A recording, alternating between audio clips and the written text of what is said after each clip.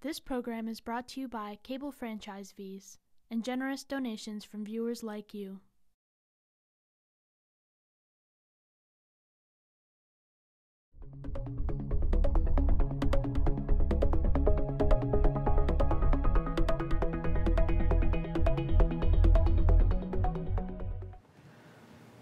Good evening.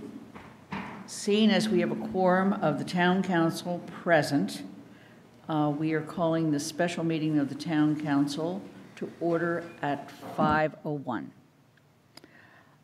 Based on Governor Baker's executive order suspending certain provisions of the open meeting law, signed Thursday, March 12, 2020, all 13 councilors are present for this meeting, having joined remotely. We have called this meeting as a special town council meeting, and therefore there will be no opportunity for public comment. Future meetings will have clear ways to offer public comment. That information will be posted on the town's website as we figure it all out. Meantime, we continue to urge you to contact the town council either individually or by email, towncouncil@amherstma.gov. As a preface to our presentations and discussion tonight, the Town Council recognizes that this is a new reality. We ask our residents to brace themselves for the changes that are coming and have already arrived.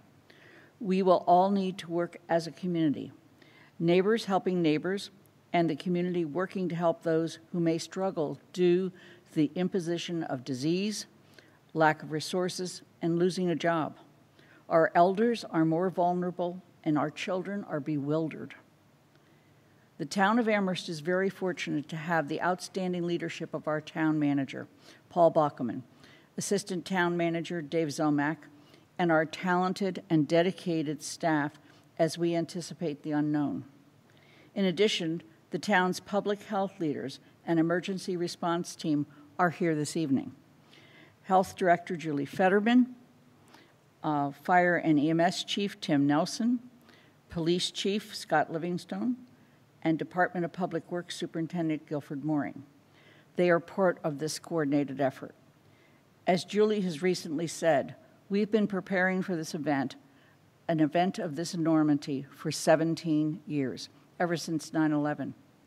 We urge all to regularly visit the town's website, amherst.ma.gov/3519/coronavirus for more details and continual updates. And we ask for everyone's patience as other important business of the town may be appropriately delayed. With that, we're going to begin our meeting, and a presentation will begin according to our agenda by Paul Bockelman. So there should be something on your screen if you can see it. It shows a slide presentation. I hope the counselors can see it. Can you nod or not nod? Not yet. It's showing up. We're pulling it up.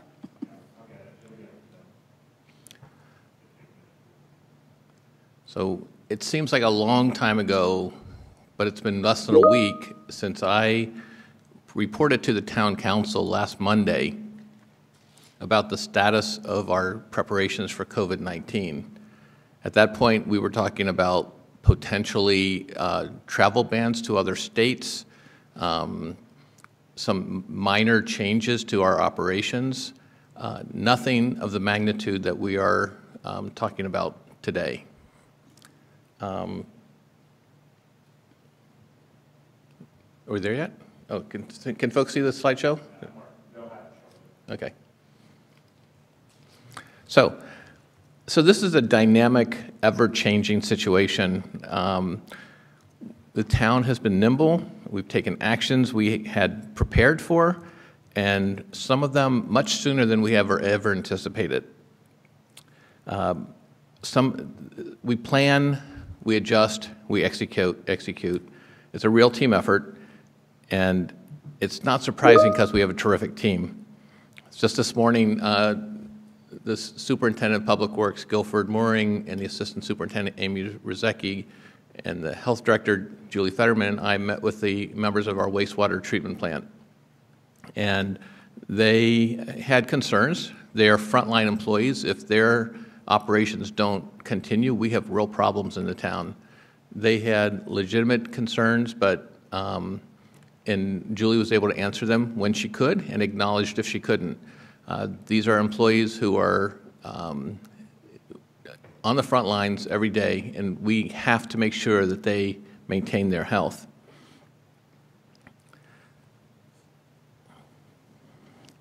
For our town, we're managing a very major transition in how we conduct business.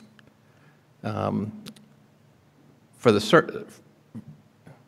going to be looking at our hours of operations, how we prepare, how we test, and as you can see tonight, we really want to give credit to our IT department for all the work that they've done to get this meeting up and running, to get this technology into all of your laptops so you could participate today.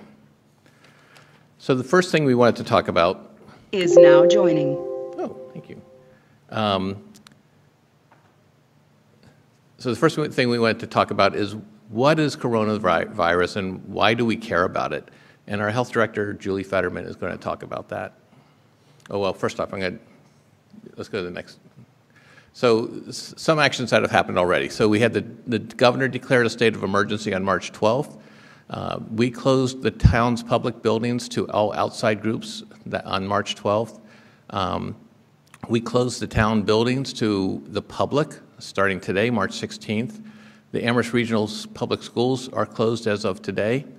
The governor closed restaurant and bars. He announced this on Sunday. That is effective tomorrow, March 17th. Our higher education institutions have transitioned to online learning, all three of them, and higher education campuses are primarily closed to the public. Next slide. So these are the things we want to cover tonight. We're going to give you a status report on where we are. We're going to address some key questions and answers and talk about the preparations and plans where we are. And then I think that the counselors will have many questions, and we're really eager to hear what those are. So next slide. So Julie is going to talk a little bit about COVID-19.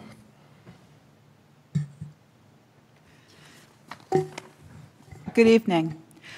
I just had the opportunity to get off the first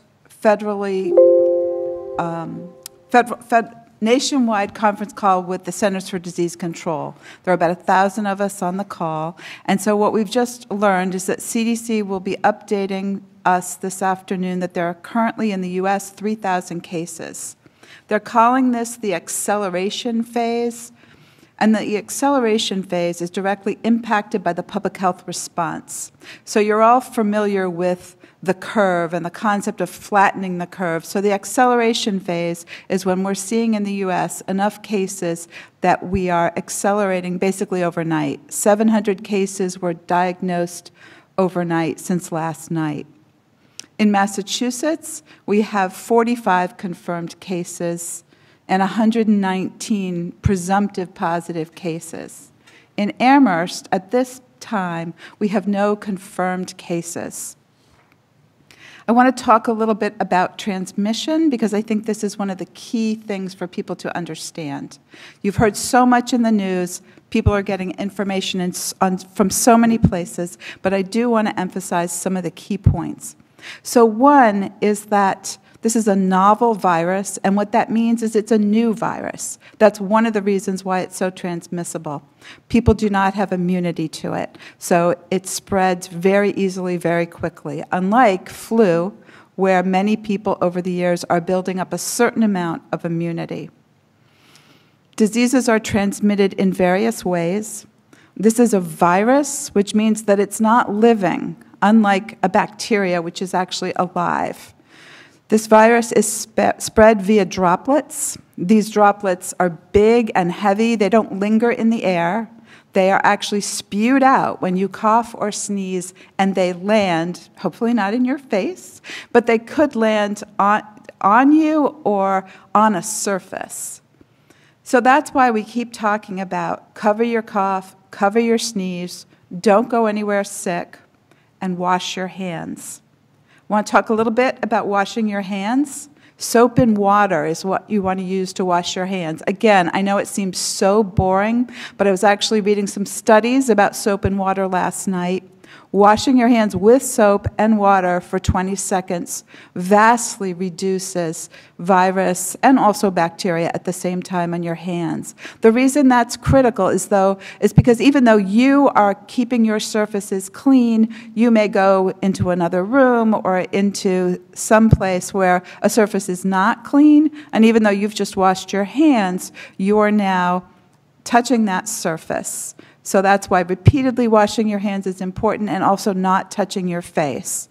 Because when you touch a surface and then touch your face, you're coming close to mucous membranes, your eyes, your nose, your mouth.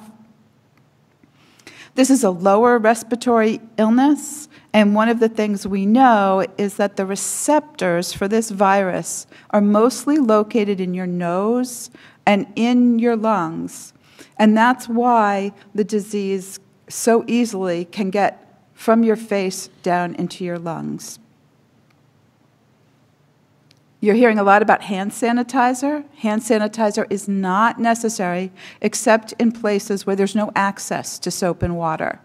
So it's not necessary for you to have hand sanitizer in your house. The best thing for you to do is to wash your hands with soap and water, and that's true anywhere else that you go. If you're not in your own bathroom, then if you're somewhere else, you're going to use a paper towel or something to turn off the faucet. Many of these are health behaviors, or actually these are all health behaviors that we should always be using, even at other times. So the main tool we have other than personal hygiene for containing the spread of this disease is variations of social distancing. So right now, even though you can't see us in Town Hall, we're all sitting 6 feet away from each other. That is the initial type of social distancing that we're looking at. One of the reasons for that is when you sneeze or cough, what is ejected from your body is not going to go more than 6 feet. So this is a mechanical, blunt barrier to spreading disease. You've also heard the words quarantine and isolation. Quarantine is an especially uncomfortable word. It sounds rather scary. But what it really means is that someone who's not sick, but has been in contact possibly with someone who is ill or has traveled somewhere with high rates of transmission, is going to stay at home for 14 days and isolate themselves in their room. They're not going to share bedding. They're not going to share a bathroom, so that during that 14 days, which is the incubation period of the disease, in the event that they begin to develop disease, which tends to happen between days 3 and we're looking at maybe 3 and 7, though it can happen anywhere in those 14 days, that person would already have stayed home and not had contact with anyone. At the end of those 14 days, if a person has had no symptoms, they're absolutely fine. They go back to work. They can have full contact with anyone that they want. Isolation is the tool we use when someone is actively sick with the disease. Now, one of the things you're hearing about is the availability of testing. So, in a perfect world, someone would get tested. They would stay home, and within 2 days, they would find out whether they had a positive test. If they had a positive test, that test would be repeated. They would be assumed a case. They would stay home for 1 week minimum, 7 days minimum. And after that, only after 3 days of having no fever and not using any type of fever reducer and not having any symptoms, would they then be allowed to leave their home. The problem we're having right now is that the tests are so limited, as you've heard, that only 2 categories of people in Massachusetts are being able to be tested regularly.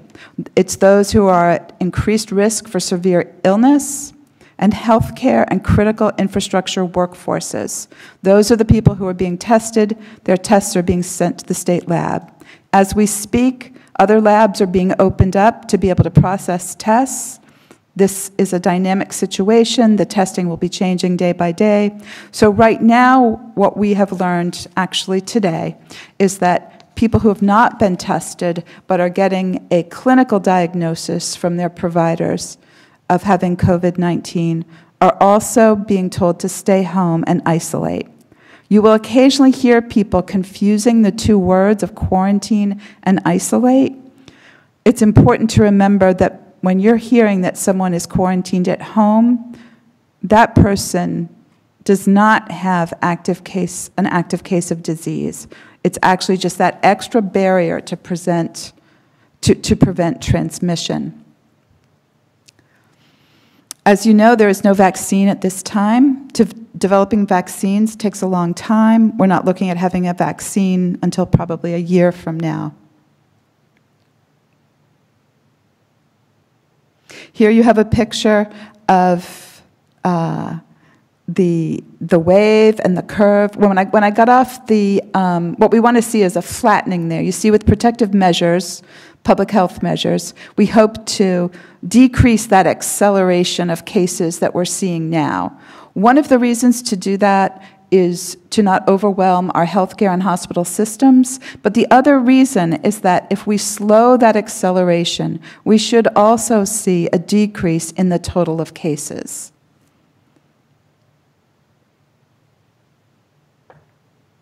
You want me? This is the time to really take serious measures. If we do this now, we can slow the spread. It's important for everyone to comply with whatever is being presented to them. It's very difficult for us to change our habits, but each person's ability to do that is what is really going to help to slow the spread of this disease.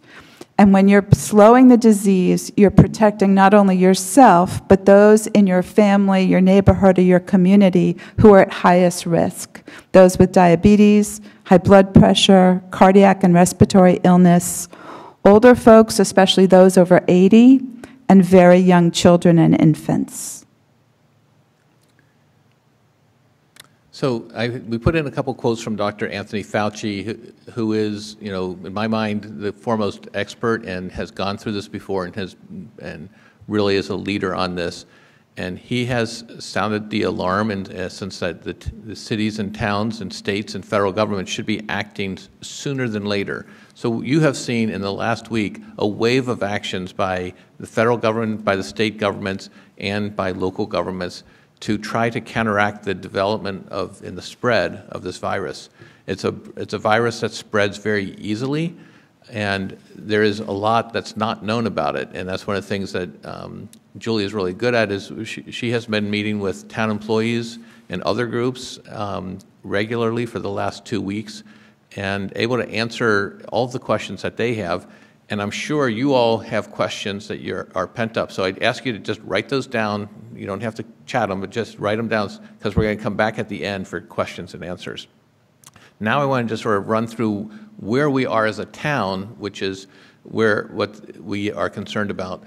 The way I look at it is we can only control what we can control. And all the policies at the federal and all the decisions at the state, we can't really control, but we can control our operations.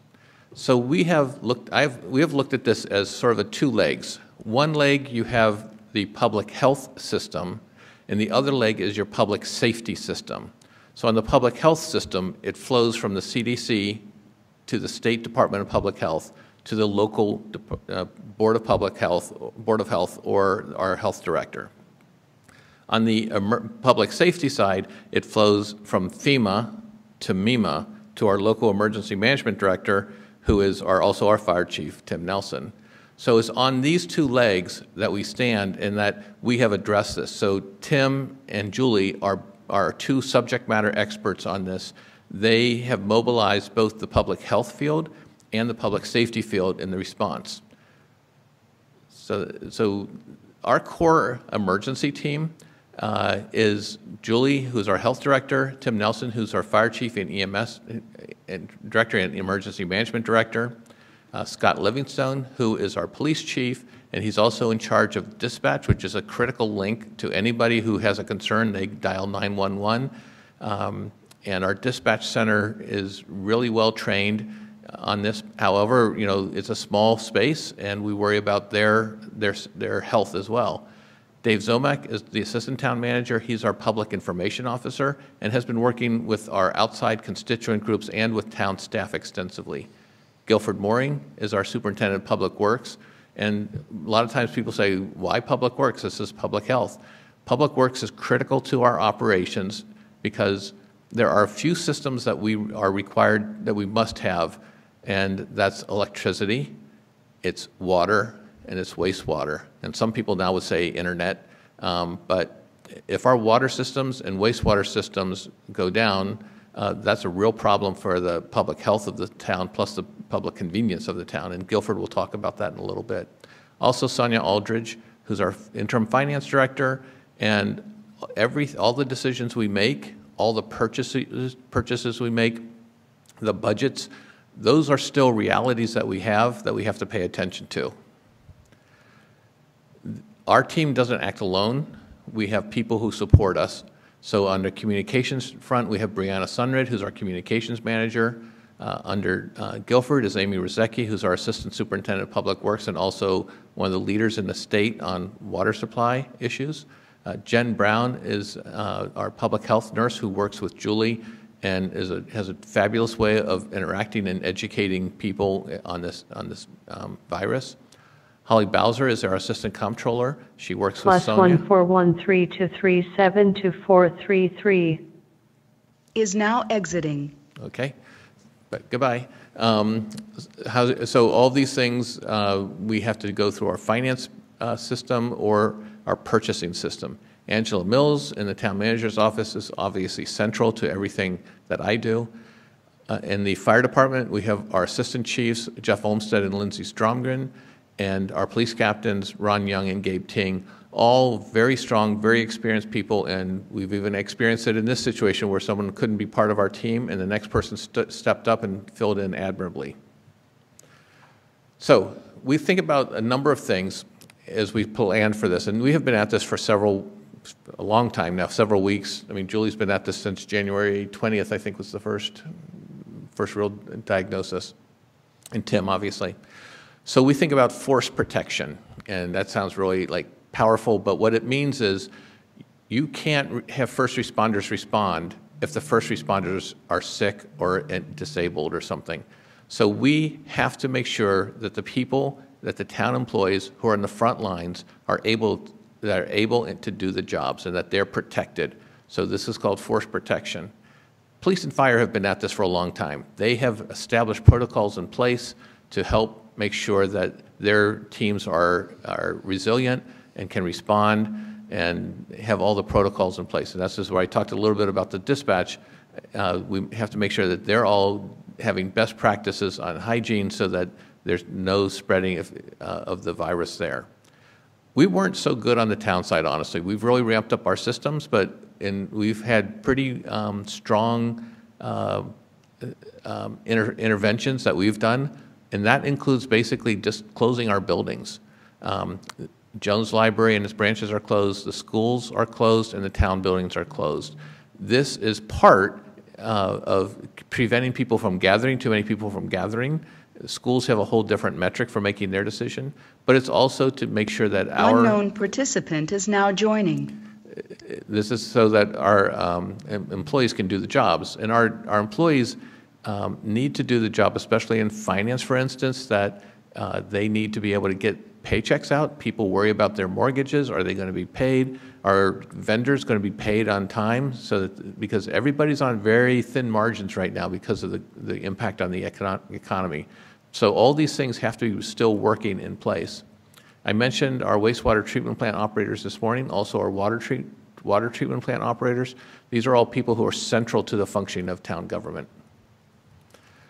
So we have force command, and then the second thing is force protection, and then the second thing is incident command. So if something happens, who's involved in that? Again, very strong team with Tim Nelson, Julie Fetterman, and Scott Livingstone, all able, and they're high communicators. They all have incredible experience with the town. And so if there are protocols in place for, if someone calls in, dispatch has been trained to do a series of questions that Scott can address, and so they're able to do that, to respond in an efficient way. The next thing we look at, so we have force protection, and then we go to continuity of operations. So continuity of operations, COOP, sometimes they call it, it's like how are you going to keep your operations moving when all these things are doing. So we have a team that includes Dave Zomack, Sean Hannon from IT, HR, Evelyn Rivera-Riffenberg, DPW, Amy Rozecki, and Finance with Sonia Aldridge. And these are the folks who are working on, and they've been working for several weeks now on workforce protection, which is why we closed some of our buildings. If people are required to work at home or with the schools being closed, more and more people have to do that, take that option. What are the rules about working remotely? How are they able to reach connectivity? Are they able to have the files? So IT has been working overtime on that. If people aren't able to come in, what's our policy on time off and compensation for that? And policies on all kinds of things that HR is working through. And then the other thing is, because of this disease, we can't have in-person meetings, which is why we're conducting this meeting this way. And so we have to implement and share out and train on virtual meeting technology with this system that we're using today. So there are a lot of pieces in play. People have been working 7 days a week, literally 7 days a week to make all this happen. And so it's been really a terrific team effort. So the next thing is about communications. It's all about communications. We have, I look back, letter to employees. This was sort of a alert letter about a week ago, and it seems so innocent now because we were alerting them to things that now seem so passé. We've had department heads meetings, and that was the last time we had a meeting because the next day we realized we shouldn't be having meetings. Then we started to have staff meetings, and if you could see this room, on all the rooms in Town Hall, we put a new occupancy limit. And now every room in the building has a fire code occupancy permit limit, but now we have a new limit based on social distancing. And for this room, it's 18 people are allowed in the town room. Previously, there'd be closer to 90 or 100 people who could fit in here. So there are new things, and when we tried to have an all-staff meeting, we realized not all staff should get together in one room. So we introduced new technology so we could have some people stay at their desks and participate remotely. And all these things are being run out and delivered within 24 hours. We say, oh my gosh, we got to do this. IT jumps up and makes it happen somehow. We've been meeting. We had wastewater today. I think there was a highway or water meeting this afternoon. Again, 7 a.m. tomorrow, there's another meeting coming up that Julie or Jen go and meet with the employees and just talk to them, listen to their concerns, or try to address their concerns.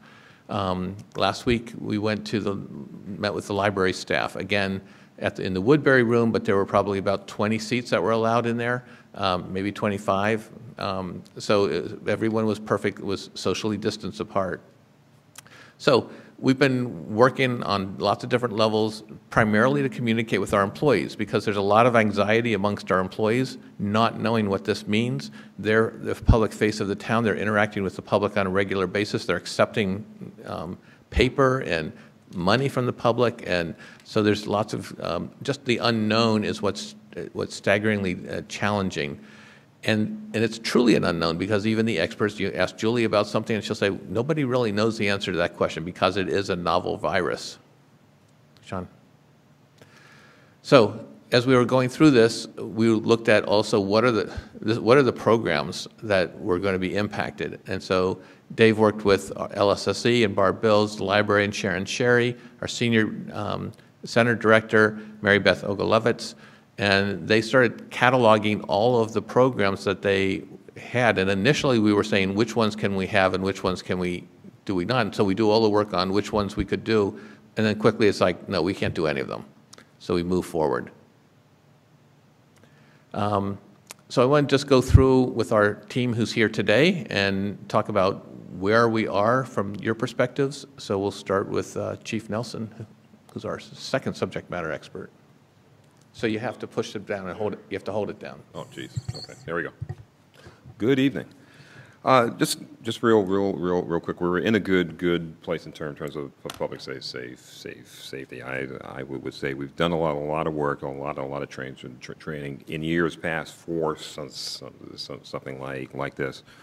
And you talked about the team. This team has been working, as Paul said, for weeks.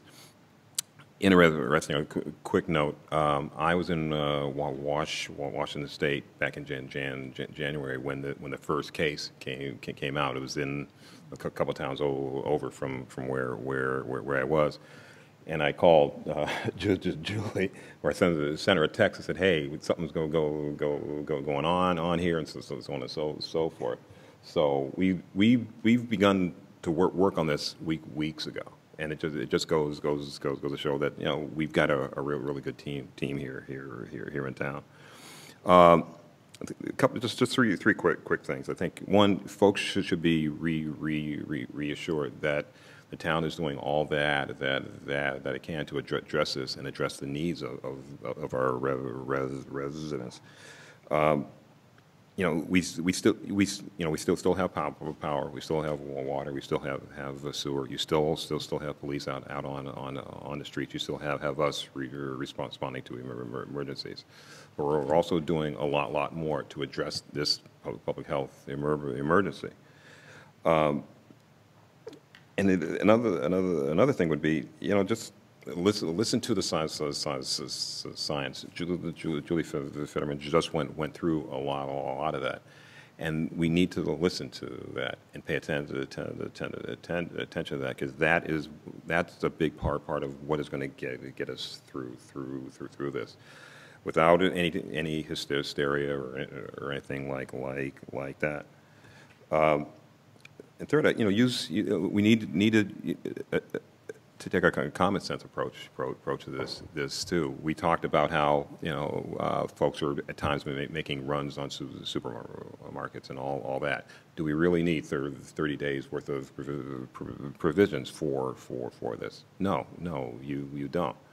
And the other part of this is if we do things like that, it can hurt your neighbor, and this is one. Unknown participant is now exiting. See ya. Was this something I said? But this is one of those times where we really need to come together. So someone said the last time we were we were in a situation like this was 9/11. And I even say that this is akin to that, but it's going to affect a lot more people. But if we do the right thing, if we're smart, it means we're not going to hurt our neighbor. As you know, supermarkets are reducing their hours. That's so they have a chance to clean. We really clean their facilities, but at the same time, it gives them time to restock. So that we'll have the goods and services that we need. We need to give them a chance to do that. This is going to be a community effort, and it's going to go on for a little while. But we're going to get through this. And again, I guess I can't emphasize enough that first and foremost, we need to take care of each other. Unknown participant is now joining. We need to take care of each other, and that's what the town team is doing, and that's what we will continue to do. Talking about our operations. As I said, we're going to continue to answer the call. We've trained. We've enhanced our policies a bit to directly address this public health emergency. Part of what we do is support the health department in their work and react to those needs that come up because of this. So our folks are trained. We've got the protective equipment that we need. We're working with our partners as well, and that includes Cooley Dick and Bay State Medical Center. And on a large note, we're working with our 3 centers of higher ed as well, because we're all partners in protecting our community. Thank you. So Scott, you want to talk about police and dispatch and how you're prepared and how this differs from what you're normally dealing with? Sure. So currently, both in the police and dispatch center. Have to hold it. No, I got it. So no, currently, both the police and dispatch center. First of all, everybody's healthy. We have 100% of our officers and dispatchers are working. No sick-in calls. So we're in a good place there.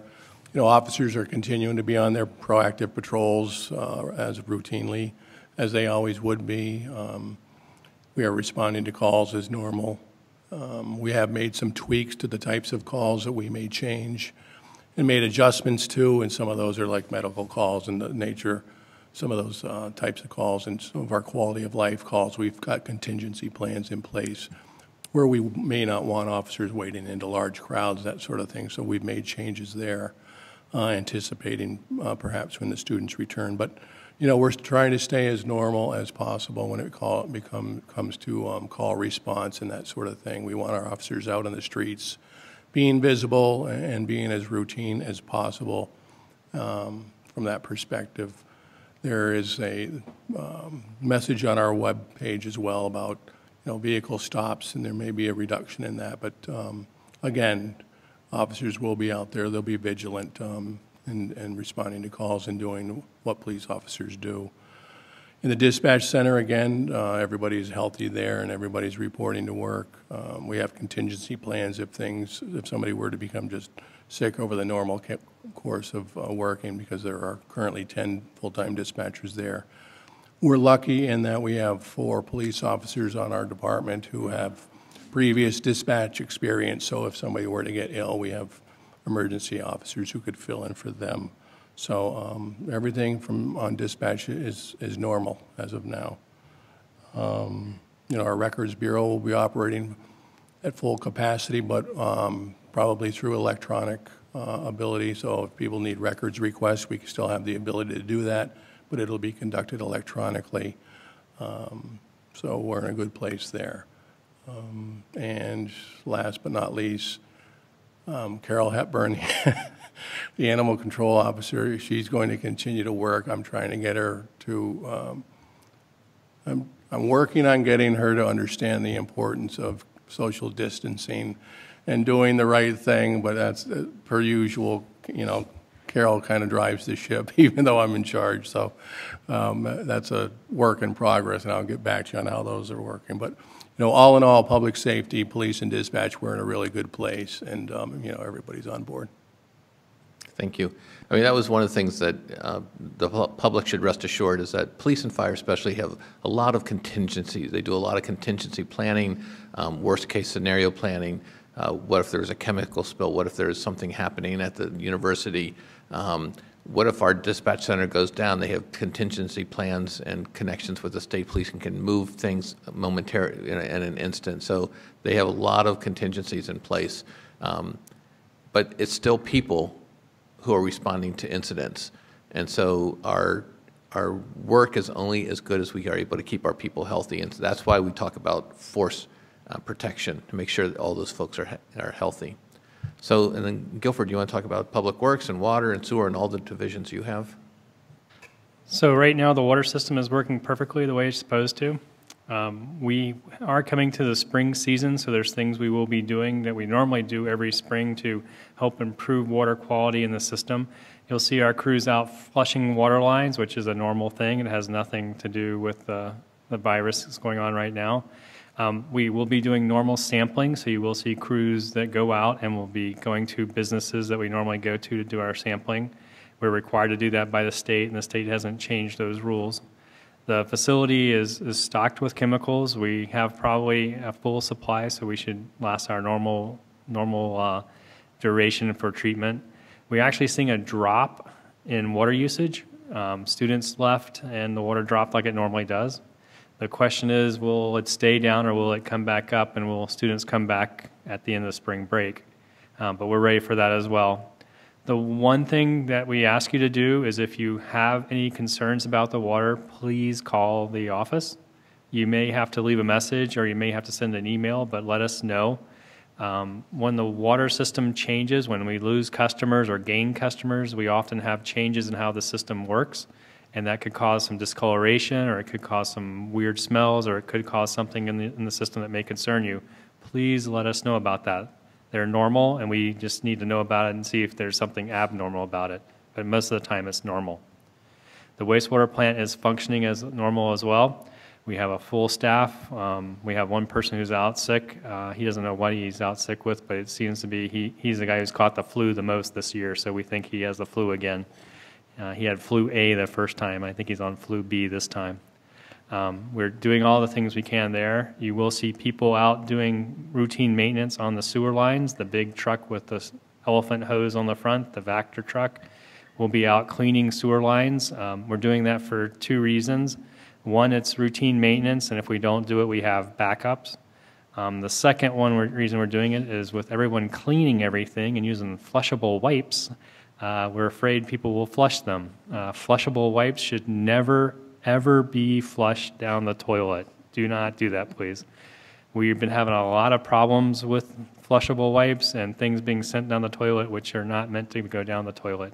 So please help us out and help our crews out.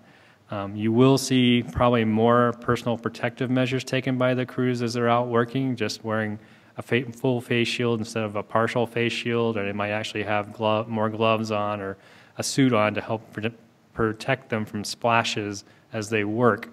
That's just something that they're doing, and they should be doing it anyhow. And they're just taking a step up on their PPE, their personal protective equipment. Highway will be out working, and Parks will be out working as well. We do have things we are required to do every spring, and they'll be working on those things, and then they're there to take over as we need to, or step into the water and wastewater world if we need to as well. So we're carrying along and moving things right along. Yes, the transfer station is open. We have made some changes to the transfer station. We want you to think of the transfer station as another place you need to social distance. Be prepared when you go there. You want to be in and out. You don't want to have long conversations with your neighbors. That's not the place to socialize, even though it is a very social place most of the time. Deposit your waste and please leave. Do not bring a lot of things that do not really need to be disposed of. Concentrate on the things that do not need to be in your house, which is like basically household trash. Get your household trash out. If you have leaves and brush from cleaning your yard, let it sit for a while. Bring it in a couple of weeks or a couple of months when things calm down and we have time to take care of it a little more. So the staff is there, but we want to limit the impact or the interaction with the public as much as we can, but we still want to keep the service open. Great, thank you. The next one we were talking about is town operations. Dave, do you want to address some of these things? Sure, thanks, Paul. So I'm working with this great team, as Paul mentioned before, our HR director, our interim finance director, our IT director, and our assistant superintendent of public works.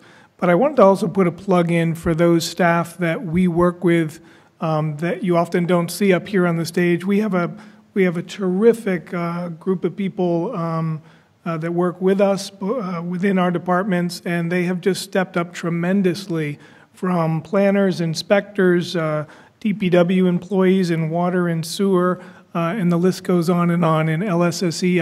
I've talked to almost every department head today, and to a person, everyone seems to be stepping up. Folks are really dedicated, very committed. They want to continue operations, but they also understand the seriousness of the situation. So what we're doing, working with our team in terms of continuity of operations, all department heads are working with staff on contingency plans to work remotely from home. We're also looking at alternating shifts within departments. The key is we want to continue as best we can to serve the public, to serve our boards and committees during this period, particularly from now until April 7th. And at that time, I'm sure that Paul will make decisions that are appropriate as we move to the next phase. So we're going to be working remotely.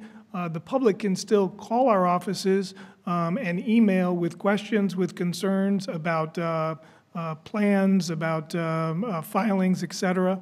The key for us is to identify essential staff and tasks. So we'll be, from accounts payable, payroll, how do we conduct inspections, how do we continue construction projects. We'll be working closely with Guilford and his engineering team, whether it be the golf park renovation or the multipurpose path on East Hadley Road. We'll be working on those projects and how we can use best practices, social distancing, to keep those outside projects going.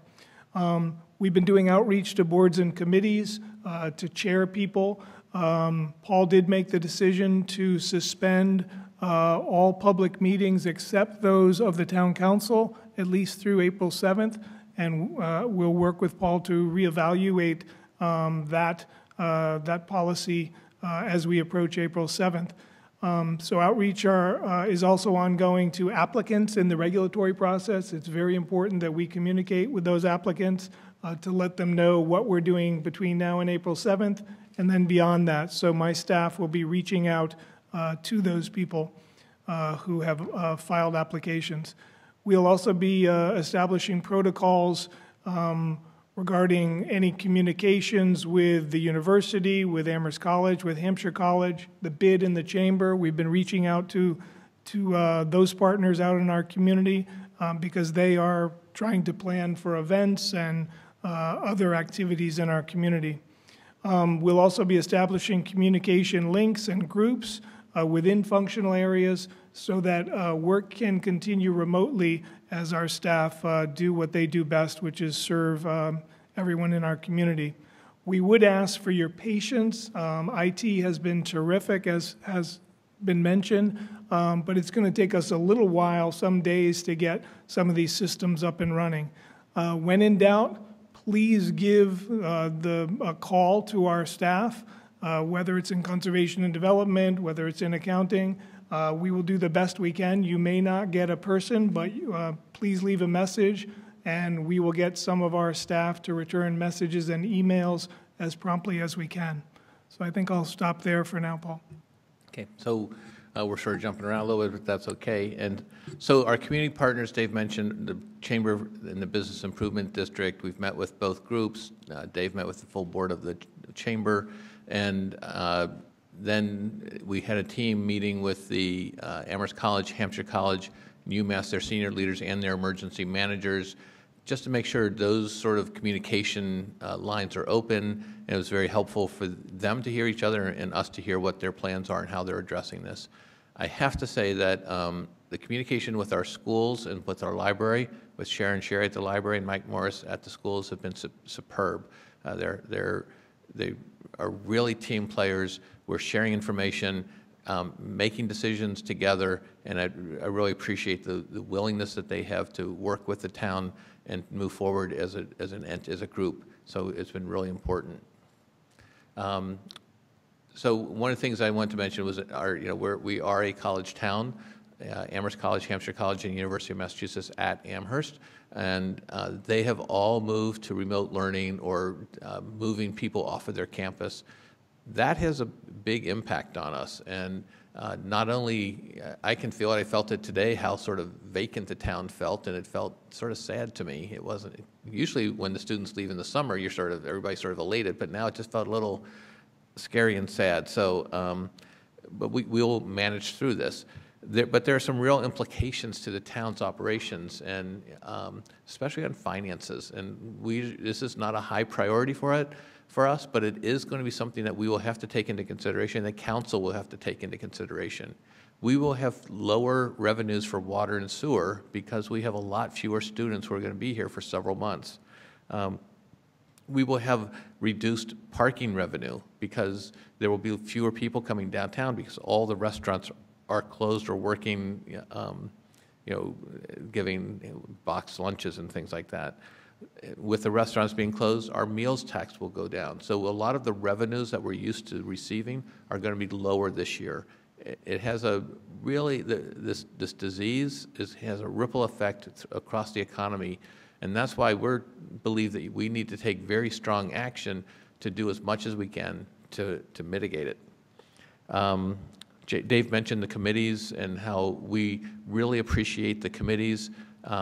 Basically going on hiatus for a couple weeks, let us get our people situated in their new work environments. This is a huge adjustment for our employees who already are feeling anxious at home because of their children.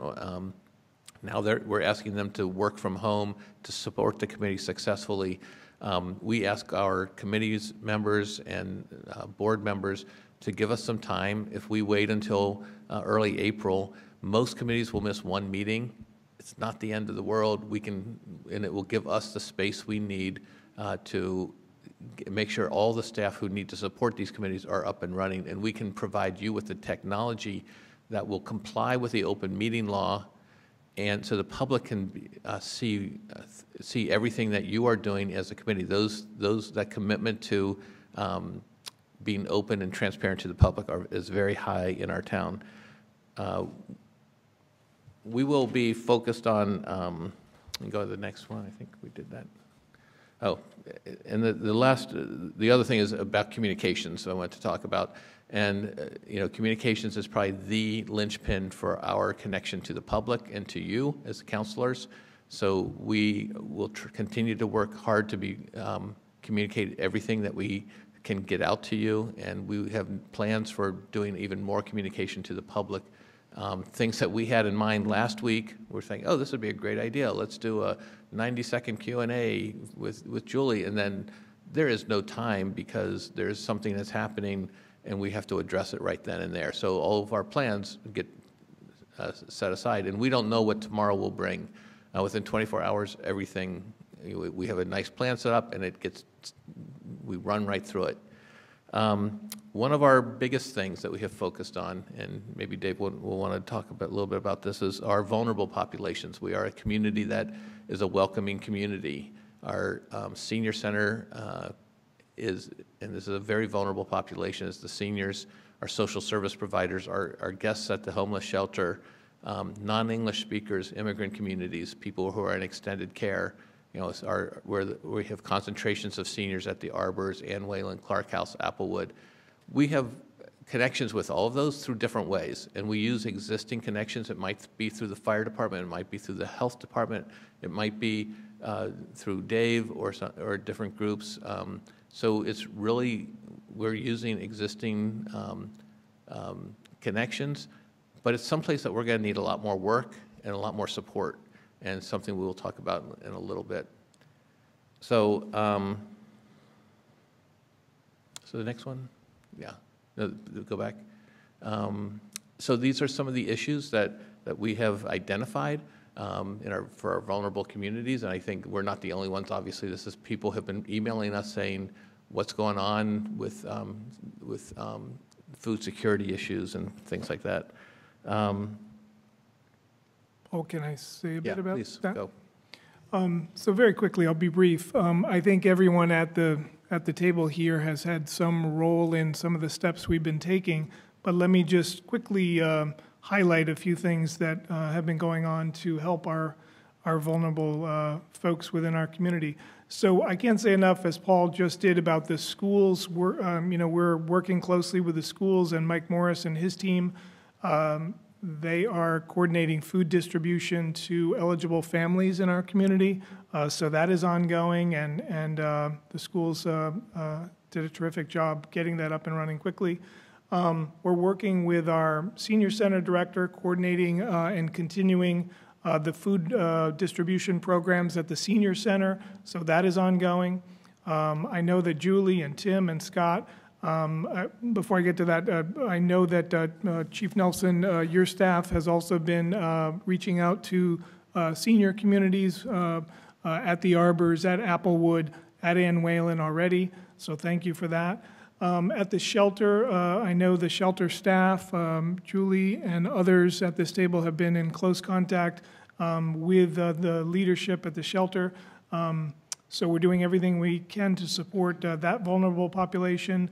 I know that health screenings are beginning at intake now, provided by doctors, nurses, and PAs. So I know Julie has been working on that and coordinating those efforts with Kevin and other staff there. They're instituting new and more extensive cleaning procedures for the shelter at the end of each sheltering day. They're already establishing social distancing of cots within the building. And I know that Rob Mora, our building commissioner, is working with the leadership at Craig's Doors, looking at some of the day use options. Because, of course, we realize that public buildings, both in town and on the college campuses, are closed. Temperatures are still at a level that we have some concern. So we're looking at options for people experiencing homelessness where they could go during the day. So that is ongoing. And then lastly, our CPOs are reaching out, have already reached out to the leadership at Craig's Doors to see if we can help with recruiting some volunteers. We know that the shelter has lost many volunteers, particularly those college students who have left our community, but there are other college students coming back to our community from schools all around the country, and there may be an opportunity for us to have them assist and do some volunteering there in the evenings. So those are some of the tangible steps we've been taking, and I guess we'll happy to have questions later on in the presentation. So you've been very patient. I know it's hard to listen when you're remote. Just 2 more slides. Some of the things we're working on is the things I talked about earlier, remote work, where the policies around that, committee meetings canceled and then move forward, ongoing communication, regular updates to the council and to the public, and the next slide, if you can, I'll mention this. One of the things I want to sort of conclude on is that this is a global pandemic. It's going to get worse before it gets better. These are extraordinary times, and communication and support for each other is key. The decisions we are making are science-based decisions. We depend on our subject matter experts, specifically Julie and Tim, and their connections and their relationships to all the other scientists who are looking at this to give us advice and provide the decisions that we think are in the best interest of the town. So there are 2 things that I'm going to conclude with. One is today at 4 o'clock I declared a state of emergency. That allows us to, it aligns us with the decisions that were made at the federal level and the state level. It provides a clear communication to the public that this is an important issue and we're going to take unusual steps to continue to address it. It doesn't mean anything draconian, although there are those steps that are down the road that seems that will come from different states that are happening now. So that is a significant step for us, and that happened at 4 o'clock today, and the council has it in their inbox as well. The second is we have talked a lot about town operations and how we're doing, and I think we've got that pretty much under control. But there's a bigger community out there, the whole community, and there needs to be more, and there's more people involved who can participate in that and support that. And I call it Resilient Amherst. It can be called anything. It's just a group of citizens who will come together and start to address how do we help we have people coming out to us saying, how do I help my coffee shop? How do I help the business community? The person who waits on my table, I want them to make sure that they don't lose funds. So people want to set up GoFundMe pages. There'll be a lot of organic things, but we also want to provide a place, a channel for people to say, I'm here to help. I'm willing to make phone calls for the senior center. I'm willing to help find a space for people who are experiencing homelessness to be during the day. I'm willing to do all these different things that are going to be needed. So that's going to be a community effort. It's not going to be us. doing it. So I'll be working with the council president, have had discussions with the council president about this. Anyway, so working with the council president to talk about the formation of this group. So those are the next two things until something else hits us. So I think there are questions and answers. We also have I believe we have our state rep and state senator available. It's up to the president how you want to move forward from here. Right. Thank you, Paul, and to all of you for your just amazing work over these last several weeks, and particularly this last week. So I think rather than ask questions here, I'd like to make sure that while we have Jo Comerford, our senator, and Mindy Dom with us, that we go ahead and ask them to speak, and then we'll take questions from the council. Okay? So, Jo, are you ready? Senator Comerford? Hi, everybody. Yes, I've been on the line listening, and I want to thank you for your service. How long would you like the update to be? If we could keep it to about 5 minutes, that would be good. One thing we're all aware of is fatigue with using online meetings.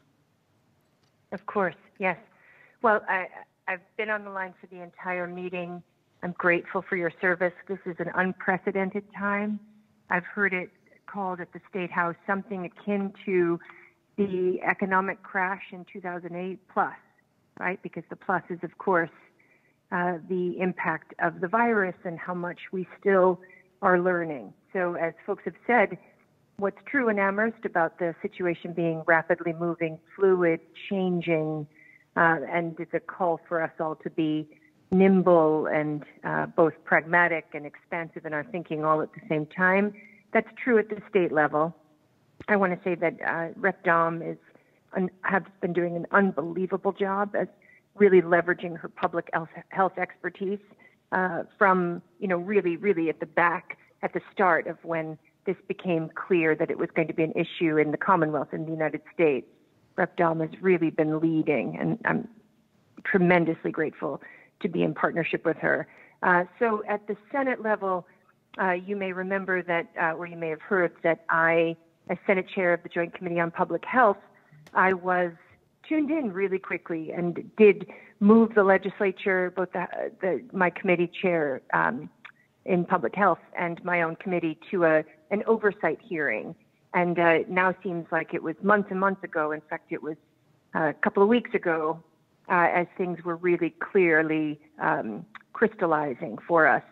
We learned a great deal there. It began informing the work of the Senate, and I was named to lead the Senate effort. So I'm chairing the working group in the Massachusetts Senate responsible for responding. I'll tell you the committees that we've put together in the working group. Again, this is an attempt for us to be lean, mean, and quick in our own work, and because we want to serve the people of the Commonwealth. So the committee members that are leading different buckets of work are Senator Sear around elder affairs. I know you're talking a lot about elder affairs. There's lots we can do in terms of advocacy and funding and policy. Senator Lewis, schools, that's pre-K through higher ed. Senator Brownsberger, elections, municipalities, courts, and the Department of Corrections. Senator Tarr, we're looking at price chains, supply chains, and price gouging.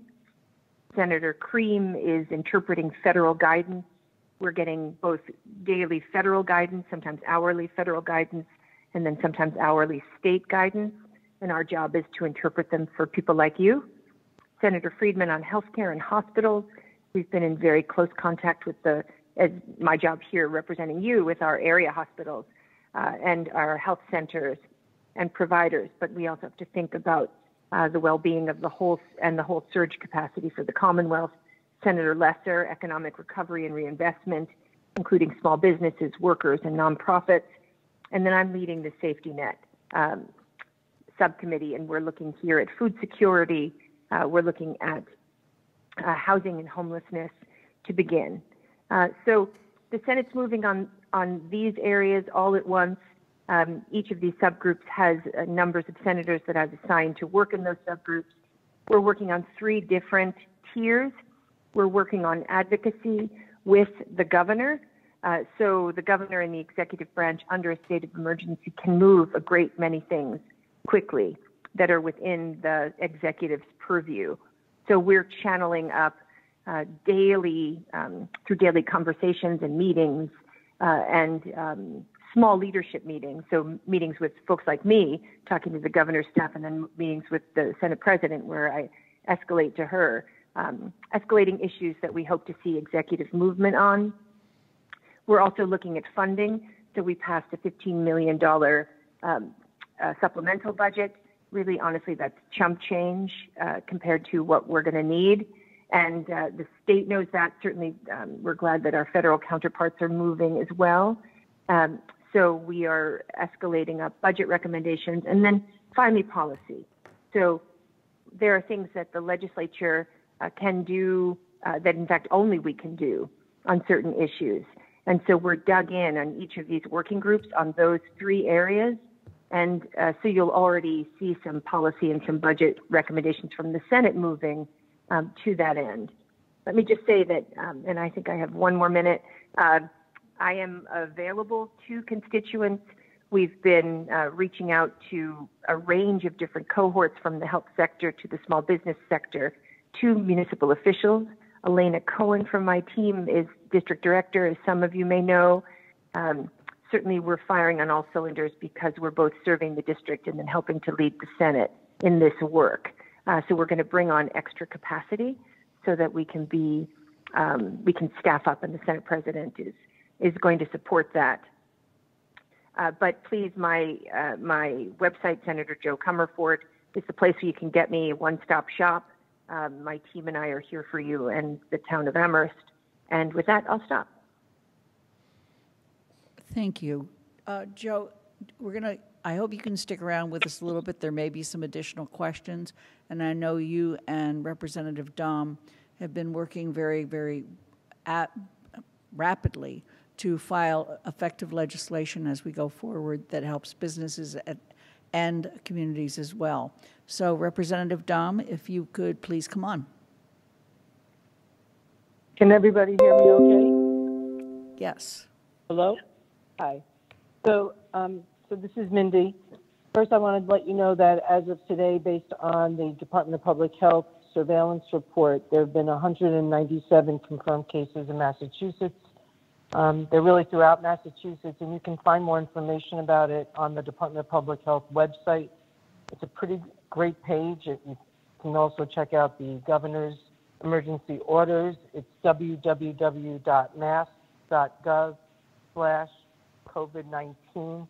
And there you can reach not only the surveillance data, the emergency orders, and the executive orders that are following it. I just want to echo one thing that Senator Comerford said, which is that we are here for the residents and for the town. We are actively kind of trying to find out what people's experiences are, not only their experiences, but their hardships, better understand them, not only to move state government to meet their needs, but also to identify where we need to have legislation to make that happen. And Senator Comerford and I, as well as other people in the Valley's delegation, we will be pooling our resources as staffs also so that there's a team approach to the COVID-19 sort of casework that might come up from the communities. So I just want to say a few words about being in a time of changing information and uncertainty. And we for sure are in that space. But that means that every time we learn something new, even though it kind of represents the uncertainty of before, it also means that we're stronger going forward. I want to urge folks to take care of themselves and their families, not only by social distancing, but emotionally, because uncertainty can be hard. But a colleague of mine described the practice of social distancing, particularly if people are able to stay home and work remotely and not go out, as an investment in our healthcare system, in that by staying home and potentially not transmitting infection, we are in fact lowering the infection rate and protecting our hospitals and medical providers. We're also protecting the most vulnerable amongst us. I want to just say that if you think you're ill, the guidance is please don't go to the doctor's office or the emergency room or your clinic. Call them first.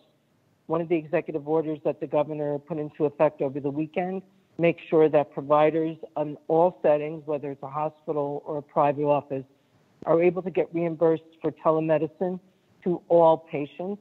And COVID-19 related cases will have no co-pays or cost shares.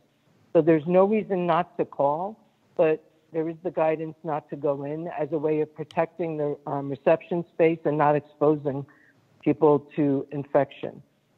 There will be more testing available this week in Massachusetts. We'll probably be seeing a whole lot more numbers coming up, not only in number of tests, but when we test more, we're going to find more infections. We're going to be able to report more infections.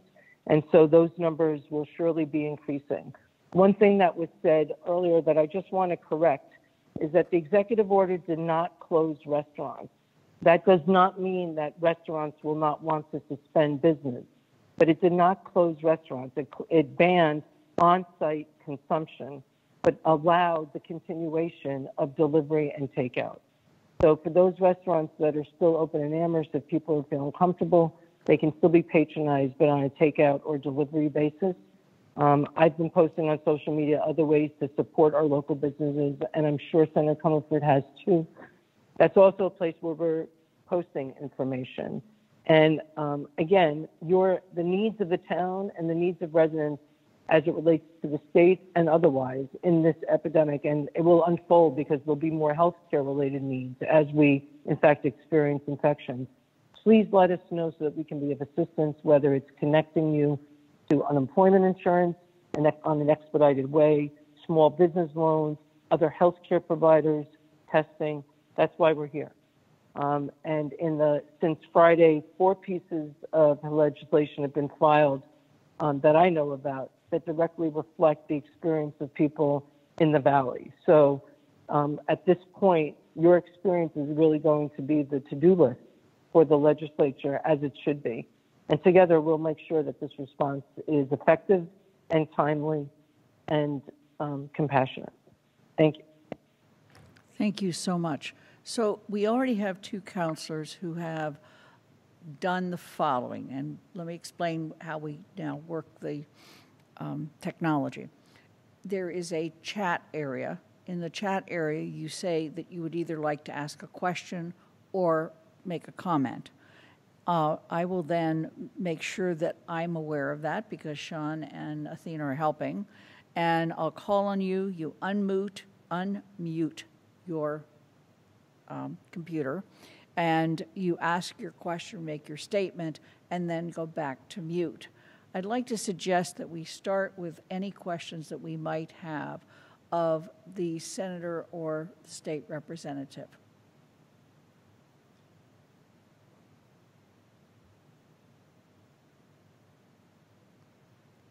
Okay.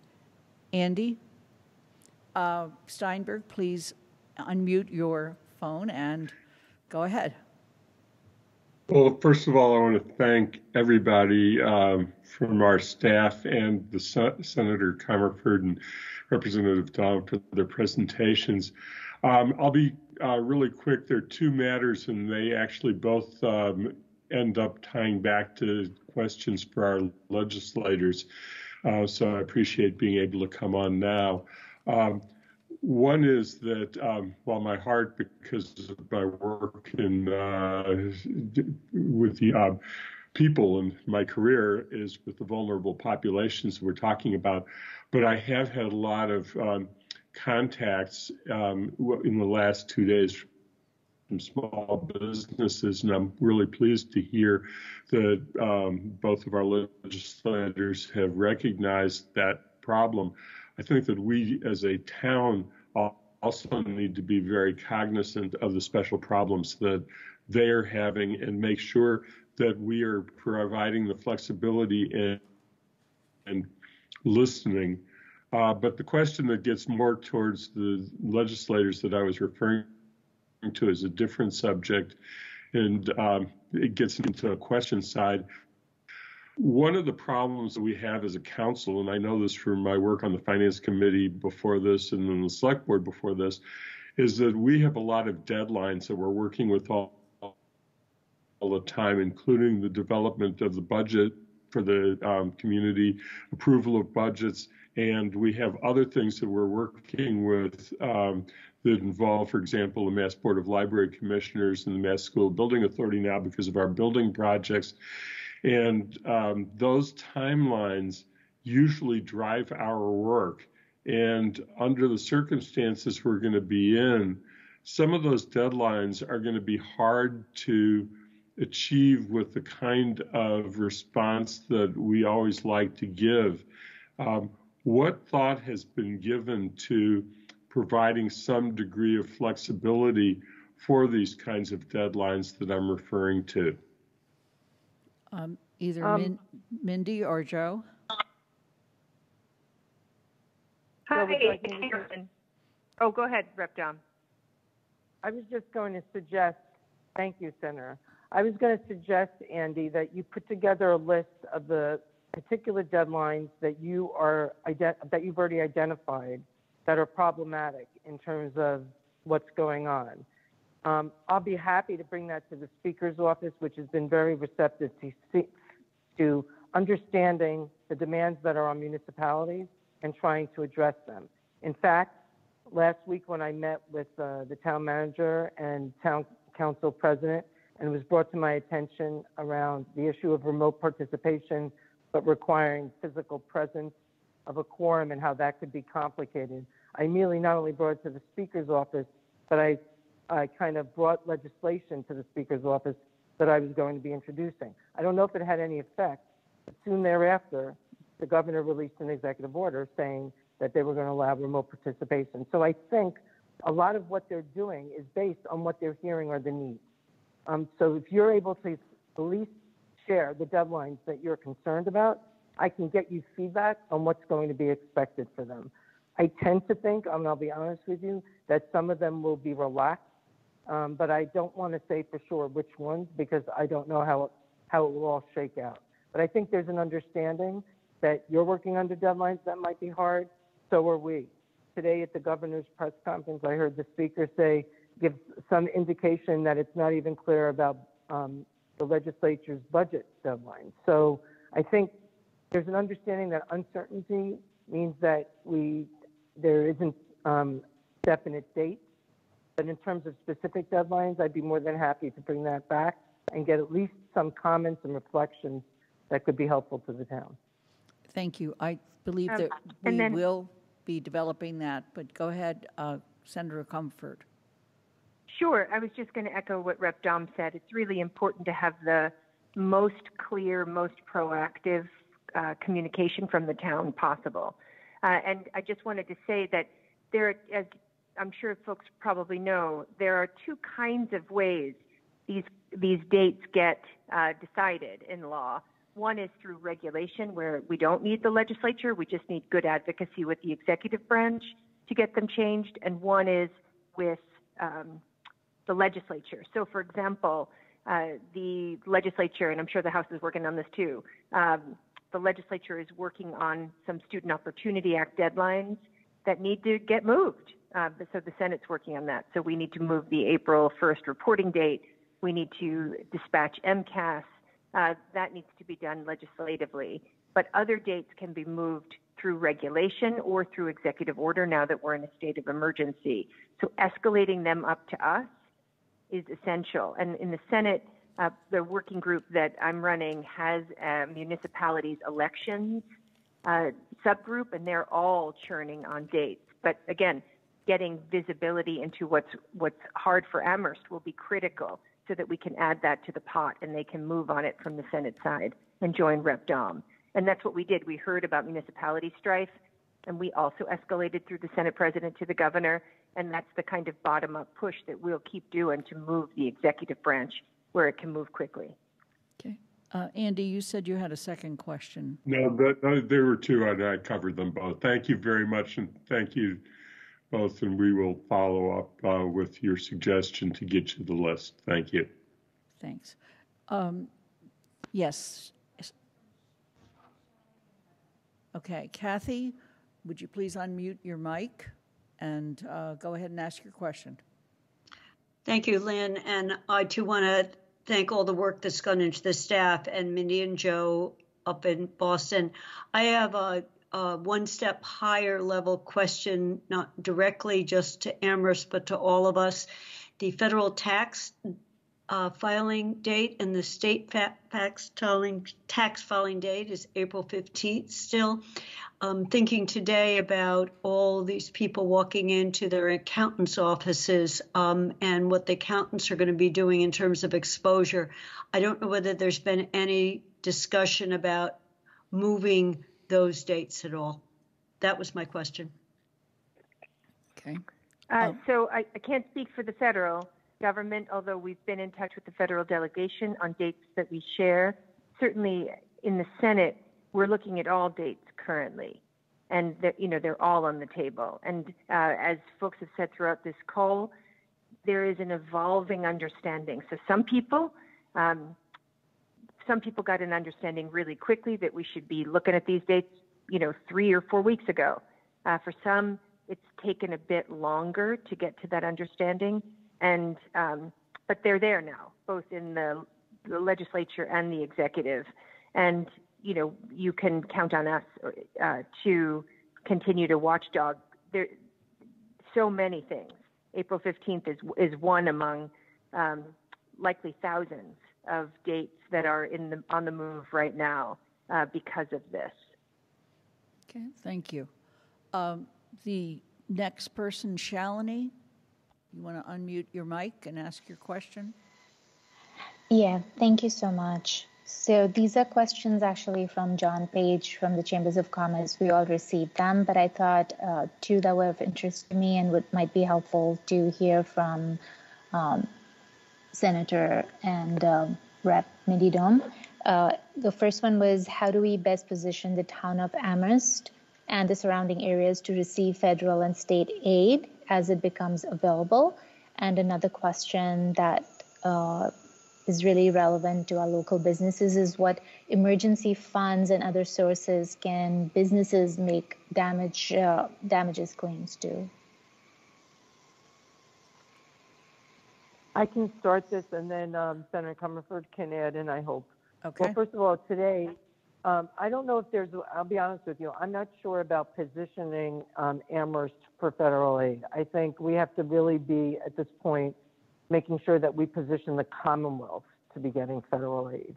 And one of the ways I understand to do that is there's a small business loan sort of application that basically documents the impact. And I put it up on my Facebook page. I'm more than happy to share it with the town council. Small businesses who are feeling the impact from COVID-19, and that also goes for folks who are feeling the impact because the colleges and universities have closed as a result of the health crisis, should be filling out that documentation, because that's going to help establish impact in the Commonwealth, and that will position the Commonwealth for federal aid, as I understand it.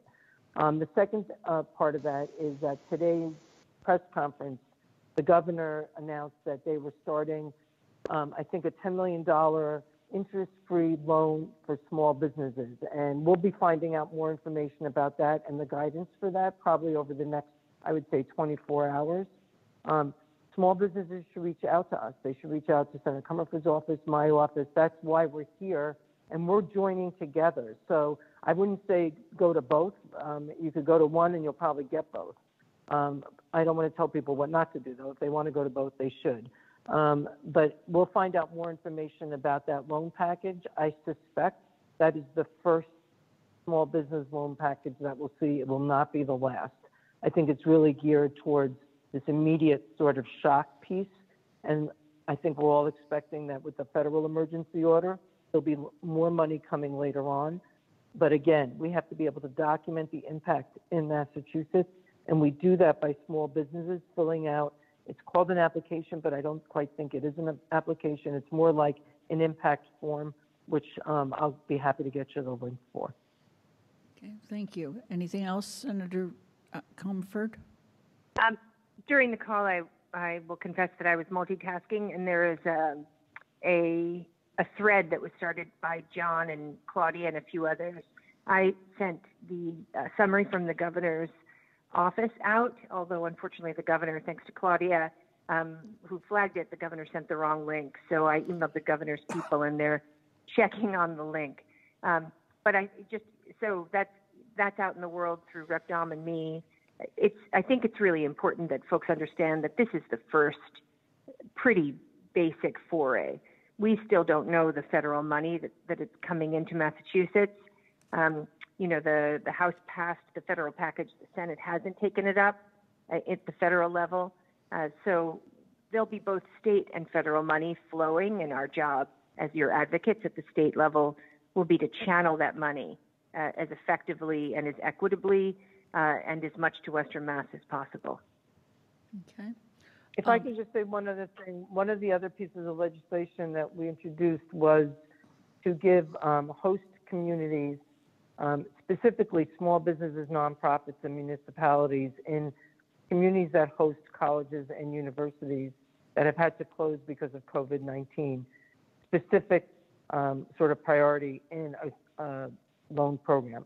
Who knows what will happen with that legislation, but submitting that legislation and filing it was sort of like putting a flag in the ground to say there's a unique economic impact for towns like Amherst, whose economy is really dependent on higher education in this situation for this particular time. It may be the same economic impact as other towns a week or two from now, but in the wake of college closures, I think we have a specific impact that we definitely wanted the state to be able to recognize. Okay, thank you.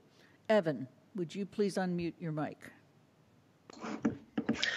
Yes, thank you. Thank you to Senator Comerford and Representative Dom for being with us. So my question is less about the businesses and more about the employees. So with the governor's announcement yesterday, many low-wage service industry workers finding themselves without a paycheck.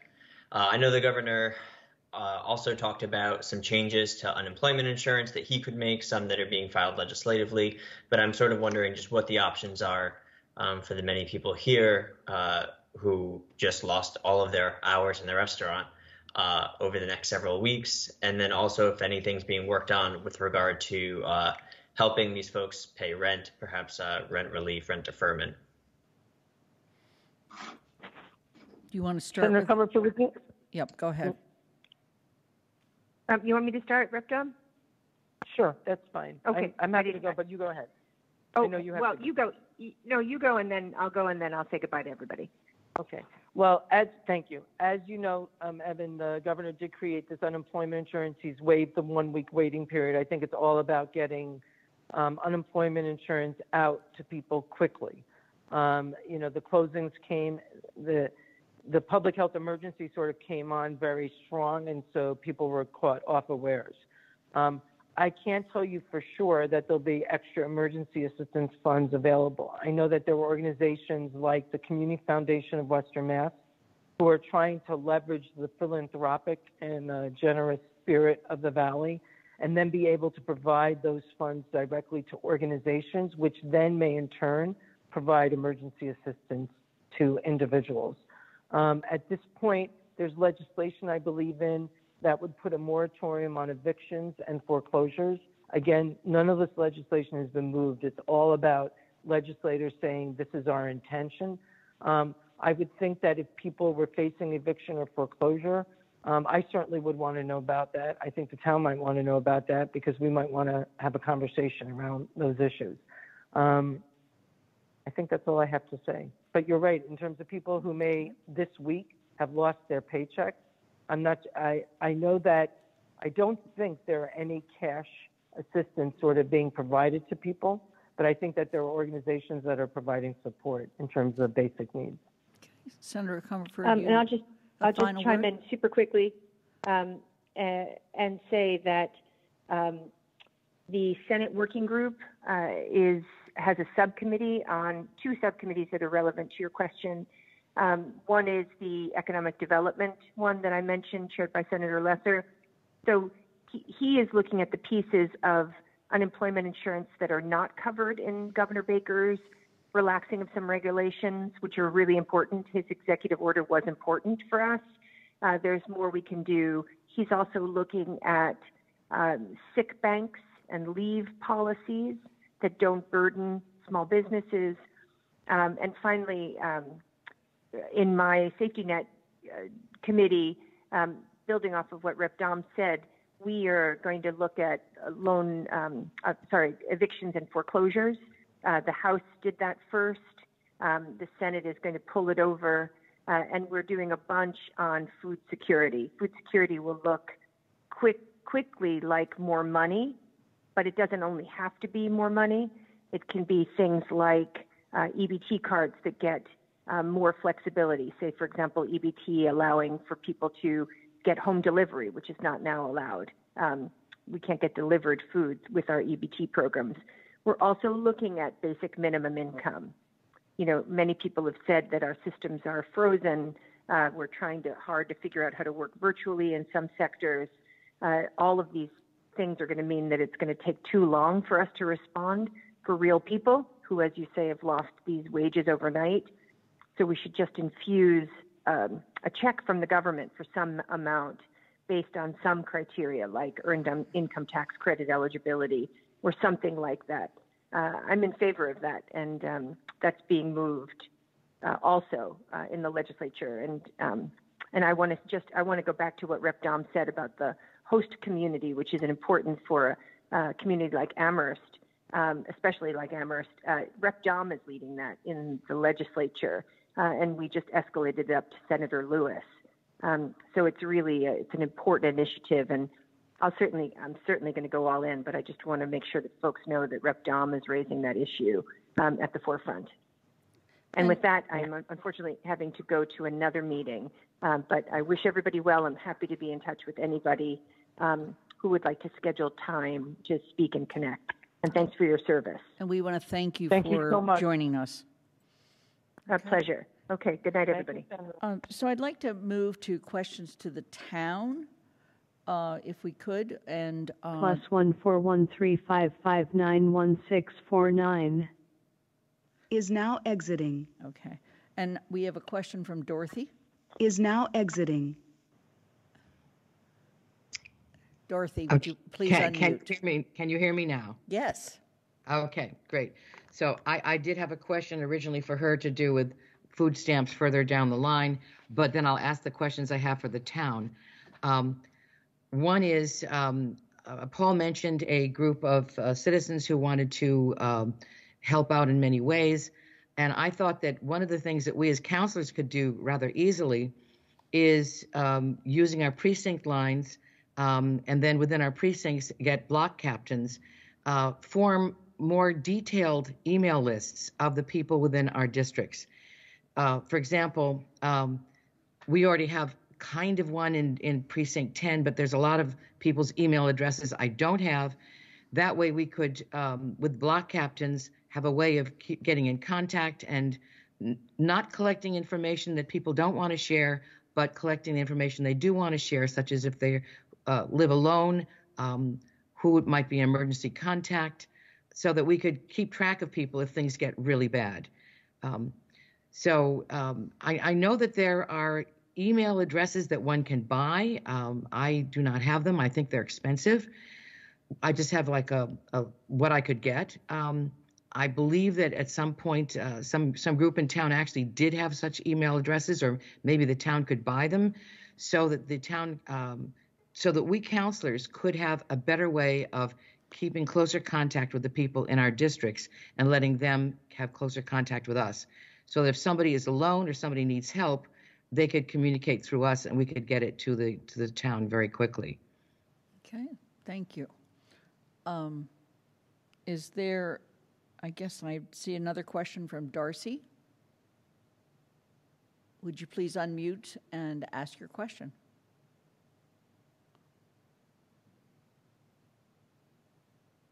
Darcy, you need to make sure you unmute. Yes. Okay. Yes, I'm here.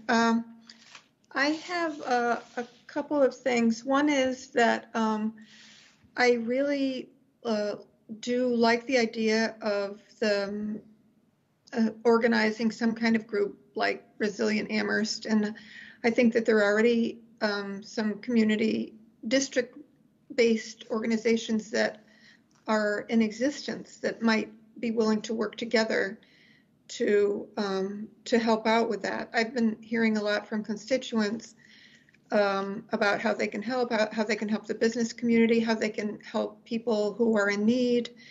And I think that that would be really good. I think that we probably have a lot of participation as far as more residents watching this particular meeting than we usually have. And, you know, I'm kind of sad that we don't have public comment at this meeting. And am thinking that maybe we need to schedule a meeting that might be entirely public comment so that we can, because I think people have a lot of ideas about how they can be helpful, is what I'm sensing. I've heard a lot more from constituents in the last week than I have in the last year. So I think to the extent that we can do that, that would be really helpful, and make sure that we communicate with them. I did get one comment from a constituent that that the website, the COVID-19 part of our website, didn't actually advertise this meeting. Maybe that was wrong, but I think that a lot of people didn't know that this meeting was happening today, even though we all send it out on social media and so on. And the second thing is that I would really like it if we could use Zoom and have Zoom meetings for our, I'm hoping that we can get our different meetings going again after some of this settles down, and use Zoom, which is, I think, a little bit more accessible for the public to use. It's very easy, and it would be a way for the public to just be able to click on a link and be able to participate in a moderated meeting where it could be organized so that it wasn't chaotic. So yeah, to the extent that we can have get help from our public, I think that would be really, really good. Okay, I'm going to pause for a moment and ask Paul Bockelman to speak. So 2 quick answers. Thanks, Darcy, for bringing those up. One is we're using Teams for this one. We will evaluate that. IT will look at it, and they'll investigate Zoom also. So I think I hear a lot of people are familiar with Zoom, and it's pretty user-friendly. So we'll look at what the pluses and minuses are.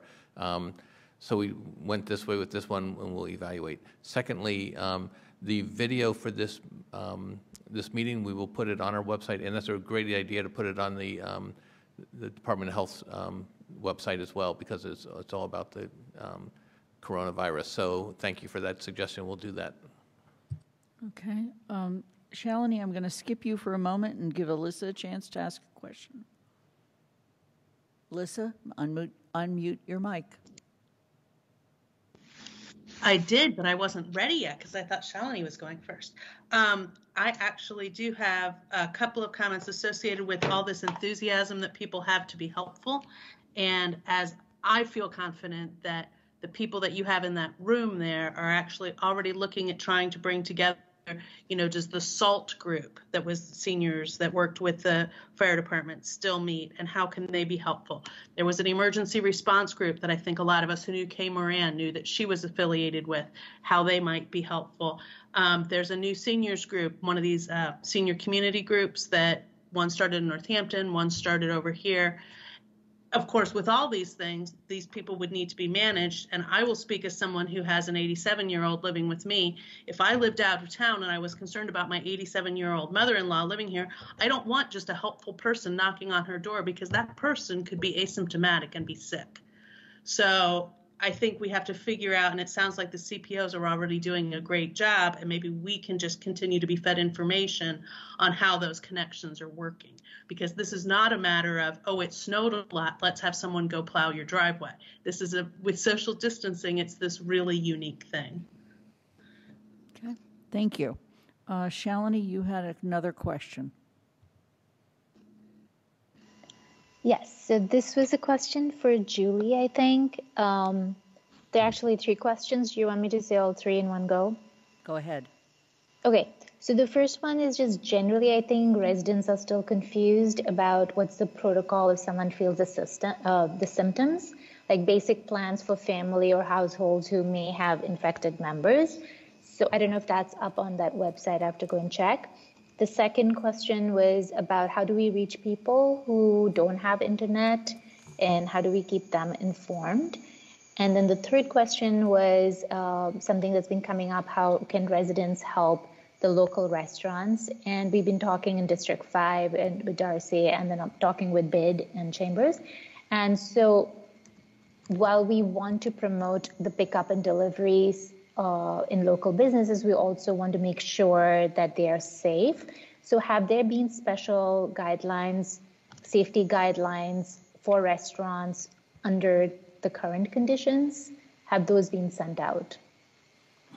Julie?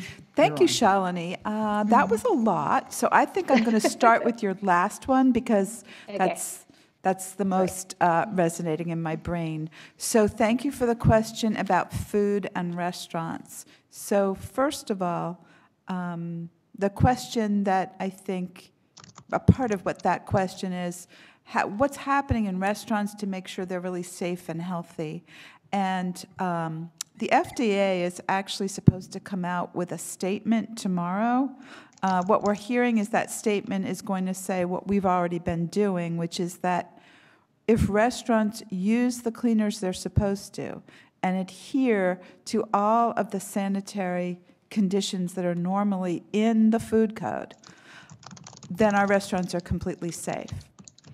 So our health inspector has been going out, and on her routine inspections, she has been advising managers and owners about that it's really important to be doing everything that is stated in the food code to keep restaurants sanitary and clean. She's also developing something that's going to go out via email. We have most of our owners available by email, so an email will be going out just reiterating all of that and also really emphasizing hand washing. Of course, in a food establishment, everyone is supposed to be doing that anyway, so this is just reinforcing everything that needs to be happening. So that was the part about are our restaurants safe and is takeout all right? You had another piece there which is about what are we going to do to help our restaurants. I think that's already been discussed a little bit, and I think that's part of what, when Paul is mentioning this concept of having some subgroups that could be part of something that keeps Amherst resilient, is having folks working on that issue, because we do understand and have been very concerned from the beginning about the impact on all the folks who work in restaurants. Now, does that answer what you wanted to know about question 3? Okay, so I'm going to go back to question 1, which I believe I'm going to restate that to make sure I've got it all. So you're asking me that perhaps people are still confused about what they should do if they have someone who's sick. Okay, so the first thing to remember is that if you're sick at home and you have flu-like symptoms, which include a fever and some respiratory distress, then what you're going to do, as you always should, you're not going to work. You're going to call your primary care provider. People should not go to urgent cares or show up at the emergency room. The first step is to call your primary care provider, where they're going to go over with you what your symptoms are. It has been a very bad flu year, so we've seen flu A, flu B. We've also seen some other really severe viruses going around, so people have been sick a lot this year. If a primary care provider thinks that perhaps you have symptoms of COVID-19, very likely you're going to be told to stay home and care for yourself at home. People who are severely ill are going to be advised how they should come into a doctor's office or how they should get transported to the hospital for that kind of care. We do know that testing is going to open up really quickly, but until it does, rather than people going to healthcare providers for testing, they're going to be told to stay at home. We're not exactly sure the percentage, but many of the cases of illness that will happen will just be mild to moderate, and people will be able to stay home and recover just like they would from the flu. The difference will be if someone is asked to stay home who has symptoms, they're being isolated, which means they should stay in their home, stay in their own bedroom. If they have the capability, they should have their own bathroom. If they don't have that capability, then they should be cleaning that bathroom, or someone else should be cleaning it with gloves with the appropriate 10% bleach solution or wipes if they have them available, or Lysol. And that person should be staying in their room and not having contact with others. That should go on for 7 days.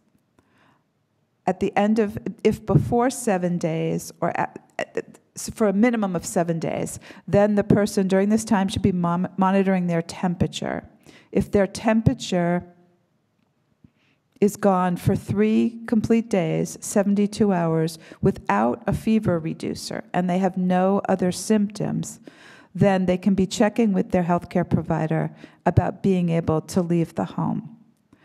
Now, this is what's true as of today. Things are changing daily. We will be seeing more testing. We'll be seeing more testing sites. Luckily, warmer weather is coming, because it could be that testing is going to happen in some unusual settings. There is the possibility of doing drive-up tests for people where they won't get out of their car. There'll be the possibility of having outdoor testing. None of that is in place yet. Okay. Is there more that I can add to that? No.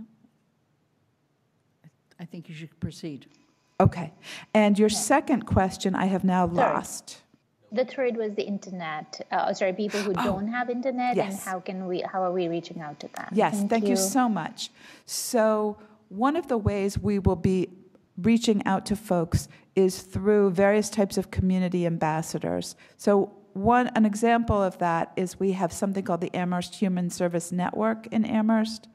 This is an email listserv of about 62 service providers who are either heads of agencies or work for agencies that work with folks. They've already gotten one message, so we'll be disseminating written material in different languages out that way. And other ways will be possibly through faith community. Well, no, sorry, I'm going to change that, because a lot of our faith communities are closed now. So we're aware of the need for people who don't have internet and people who speak different languages.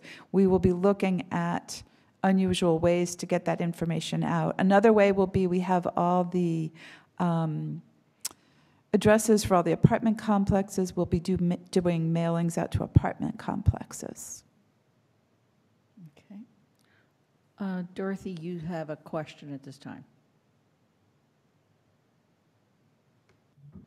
Okay, I've just unmuted. Well, earlier I emailed in with a suggestion that we take an empty town building and prepare it in advance of need as an emergency as emergency hospital beds. But since then, I have thought of an easier way, which is using UMass, which is a state institution. Now, I may be wrong on this, but I know there's some buildings that they plan to knock down and replace. If those buildings now are emptied, which I think they are, maybe perhaps the Lincoln Apartments, or maybe some of the ones on North Pleasant or East Pleasant, that space or even an empty dorm could be prepared as backup emergency hospital beds for those people who need emergency care with ventilators, should we come to that. And then those buildings are slated to be destroyed in the future. then no one would have to say, oh, I've just got assigned to the, the plague dorm. I think that we should do that, because if we wait till we know that we need those beds, as if things get here as bad as they are in Italy, then there won't be time to do it. So I'm saying let's take the big leap and use a state facility, which the state should support, and prepare some extra beds for those who must be in a hospital. Okay. Julie and Tim, I guess, are going to respond to this. Go ahead, Julie. Thank you so much for that question. So this refers back to something that the chair said at the very beginning, which is that there has been preparation for the possibility of epidemic disease for at least 17, 20 years, and really beyond that, but especially intensively since we saw the anthrax events after 9/11. So this type of planning, which we call surge planning, is happening among many entities. We have a 94-town coalition that is the Health and Medical Coordinating Coalition. So they're sort of that big, broad entity that is looking at what are going to be the needs for supplies, what are going to be the needs in a larger area than just a town for taking care of people, should we have that type of overwhelm at our hospitals. I also want to go back to the fact that one of the reasons to be doing what we're doing in this town, in this state, and much of the country is so we can flatten out that curve, so that we can prevent having that kind of surge on hospitals, because we as a town would not, for example, be able to get ventilators. We want to prevent that from happening. We're learning from each country that's already gone through this with their specific types of medical services, their public health infrastructure, their governments, and their cultures. So the U.S., Massachusetts, Amherst, we are in a good position to not have to do that. That being said, we have always had conversations about what buildings or entities might be able to help. And so I really appreciate your thinking in that direction. We don't feel as an emergency team, as we've had this discussion, that we need to, at this moment, be looking at empty buildings, but certainly those type of worst case scenarios have been talked about for quite some time. Okay. Thank you. I believe... Thank you. Thank you. Okay. Go ahead, please, Julie. I'm so sorry. I wanted to say one more thing, which is that the first thing that we're going to do is anyone who doesn't need to should stay in the home they already have, because what the majority of people are going to need is a bed, a bathroom, a sink to wash their hands. Most people are not going to be needing to have intensive care that you're talking about that we would then set up in buildings. So I wanted to emphasize that we're talking about people staying home and getting their care in their home. Obviously, people who need skilled nursing and machines, it's something different, but that will not be the majority of people. Okay. Evan, you have a question, please.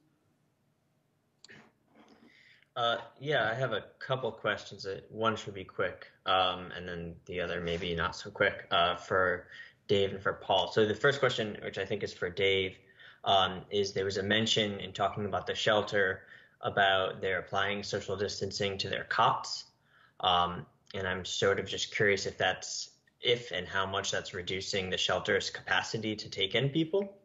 And then the other questions are more for Paul. It was mentioned very early on, the potential loss of water and sewer, parking, local option meals tax, all of that. And given that the budget is due in a month and a half, and this likely won't be over by then, I'm just sort of wondering, is there an effort to make projections for the fiscal year 2020 budget as it's being developed on where this might go, or is it really just anyone's guess at this point? Paul? Oh, David? So thanks for your questions, Evan. On the shelter, so at this time, they are instituting social distancing for the cots, and it has not reduced the capacity of the shelter, even one bed. So they are still at the same capacity.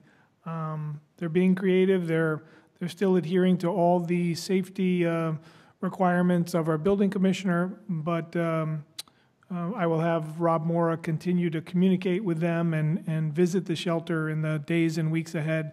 And again, the communication between the shelter staff and the fire department and the police department has been excellent all along, and I'm sure we'll continue to be vigilant about that. But the short answer is no reduction in beds.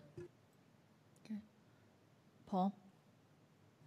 So today was the first day I think that we really noticed a downturn in the number of parking downtown. We don't know the impact. We don't have any, numbers coming in yet. We probably won't know till the end of May until we get a month's worth of revenue. It's just up in the air. We are sort of moving forward, and we, talk with the schools and libraries. We can adjust our deadlines a little bit in terms of if they submit by April 1st, but I think we're going to move forward with some cognizance of what the condition of the economy is going to be, and we might adjust our projections that way. Honestly, I haven't spent a whole lot of time on that yet. I mean, Sonia has already been focused on it, but I have not. Okay. Are there any other questions of the council at this time? Because Mandy Jo and I would like to basically just make sure that there's an opportunity for counselors to ask questions about kind of their job of being a counselor. And let me just kick that off by saying we have already asked you to cancel your district meetings. We probably have to say we strongly advise that you not do office hours unless you can figure out how to do them in a way that makes you and whoever comes to your office hours safe. Obviously, you cannot do that in any public buildings because they're not open. We are planning to go ahead next week with our regular meeting. I will poll the council to see if they're willing to meet earlier, since we all seem to be a little more confined to our homes. But we are also going to be looking at the agenda and figuring out how to shorten the agenda, how to make sure that whatever can be put on the consent agenda is done that way, and delay action on other items that are not as pressing as they need be. The other thing that I've already done is contacted each of the present chairs of the four committees actually, and plus JCPC, so 5 committees. And I've asked them to really prioritize what they see as the most pressing issues, the time frame for those. For example, JCPC, who's advisory to the town manager, is not going to meet this week, and probably not immediately, but we want to make sure that they do meet in time to be able to hear from the various town departments and work with Sonia on the final advice to the town manager. Andy Steinberg has clearly indicated we have to stay on target with our budget. We do not have the burden, if you will, of trying to call a town meeting, which many of the towns around us are grappling with how to do that, how to get 100 people in some kind of semblance of order. So the reality is that, but we will continue to meet virtually. We will not be meeting in person. If you saw the room right now, you'd realize that we're about as far away from each other as we can be and still be in the same room. So, Mandy Jo, do you have other things you want to add to that at this point? Okay. Let me ask Mandy Jo to come in first, and then Darcy. Okay? No, I don't think so. I think when you covered what we've discussed in this changing environment, how much of it's out of date already. But I would encourage, though, if you have the ability to do something like Facebook Live or some sort of social media office hours that might replace something, maybe that can happen. Or a district, not a formal district meeting or something like that, but some sort of ability to, or maintenance of communication back and forth between constituents in a way that keeps us remote. Okay. It appears I skipped Darcy for a question earlier. So Darcy, do you want to come back on the line? I just had a quick question for Julie.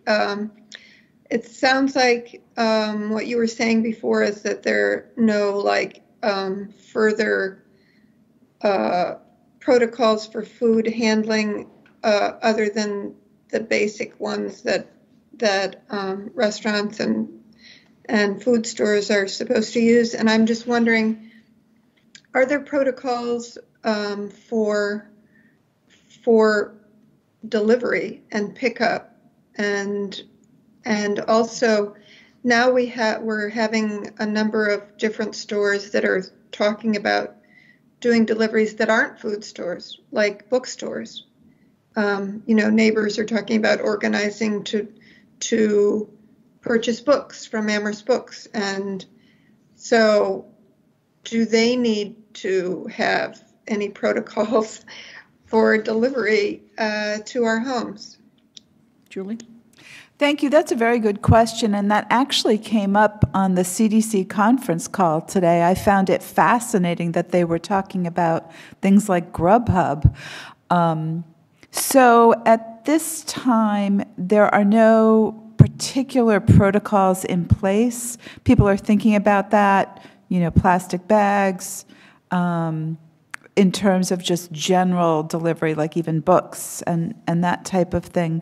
But in terms of food, no, there really isn't. And I was thinking it might be helpful for me to give a little bit more information about food. So this virus, as I said before, is really transmitted through receptors that are mostly in the nose and in the lungs. And so there are almost none of them in the esophagus. So as food would go down through the mouth and into the stomach, and in the stomach there are none, they're just finding there's appears to be no route for transmission in that way. The other thing, too, and some of you will find this gross, but when we're talking about foodborne illnesses, we're often talking about the fecal-oral route. So what that means is after food handlers use the bathroom, if they don't wash their hands well, that there are certain diseases that can be transmitted through food in that way.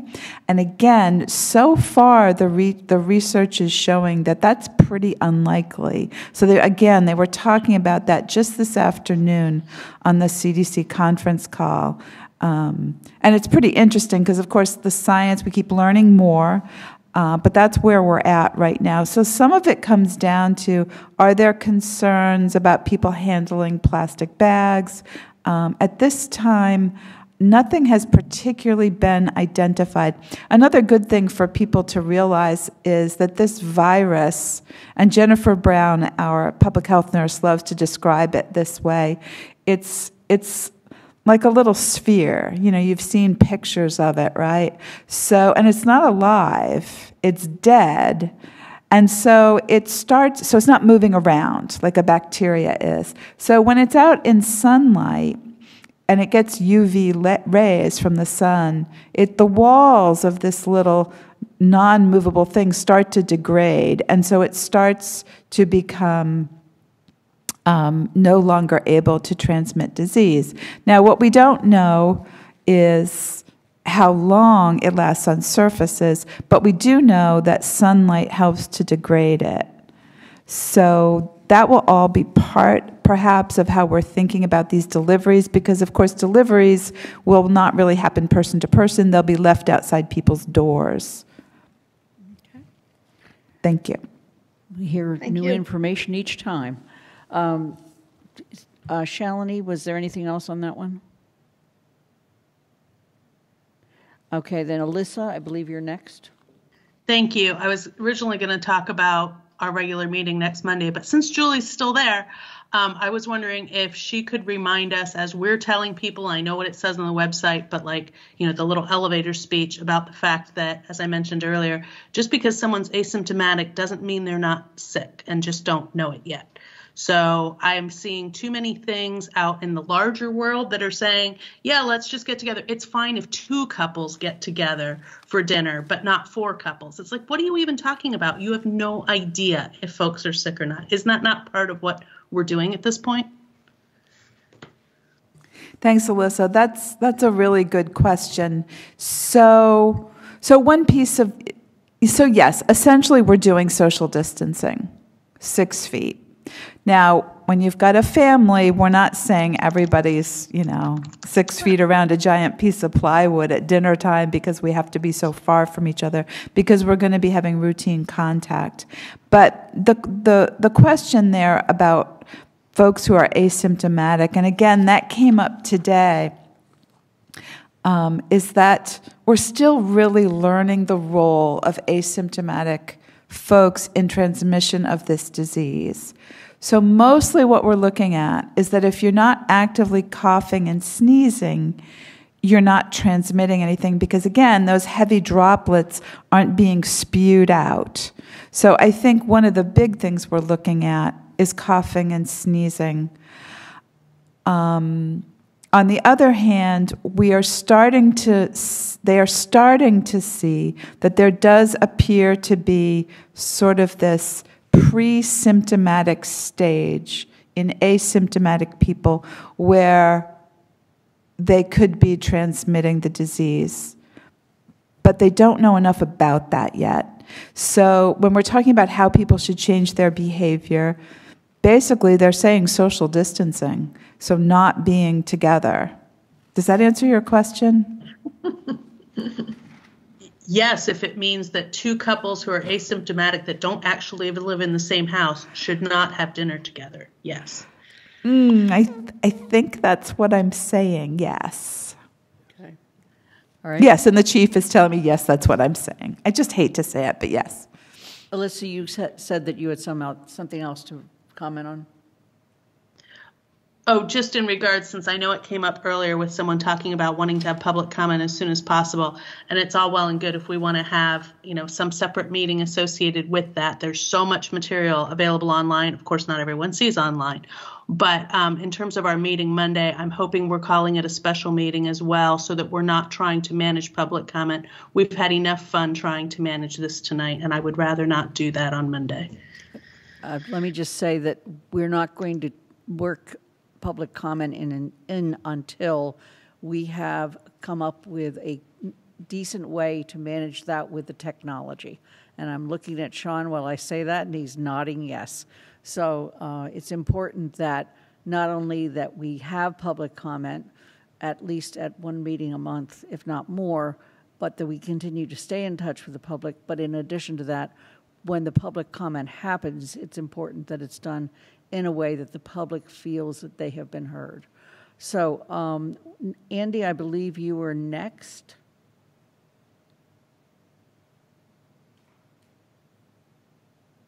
Andy? Sorry, it took me a moment to get to my unmute button. I just wanted to respond to something that Evan had raised a little while ago, and it relates back to the question that I posed to Senator Comerford and Representative Dom when they were with us. The problem that we have with the budget is that we are really driven in the budget by deadlines, both on the regional school budget and on the town budget itself. Some of the deadlines come from our own charter, which was devised to coincide with what the state budget policy is for when we need to act to adopt a budget. And we really need to have a better understanding of whether flexibility is available to us and how we get to that flexibility, because I think it's going to be very hard on our staff to assemble the information which Evan was talking about, and I corresponded with Paul earlier today about that same information, what adjustments we may have to make either on the expense side or the revenue side because of what's happening. So it is a complex process.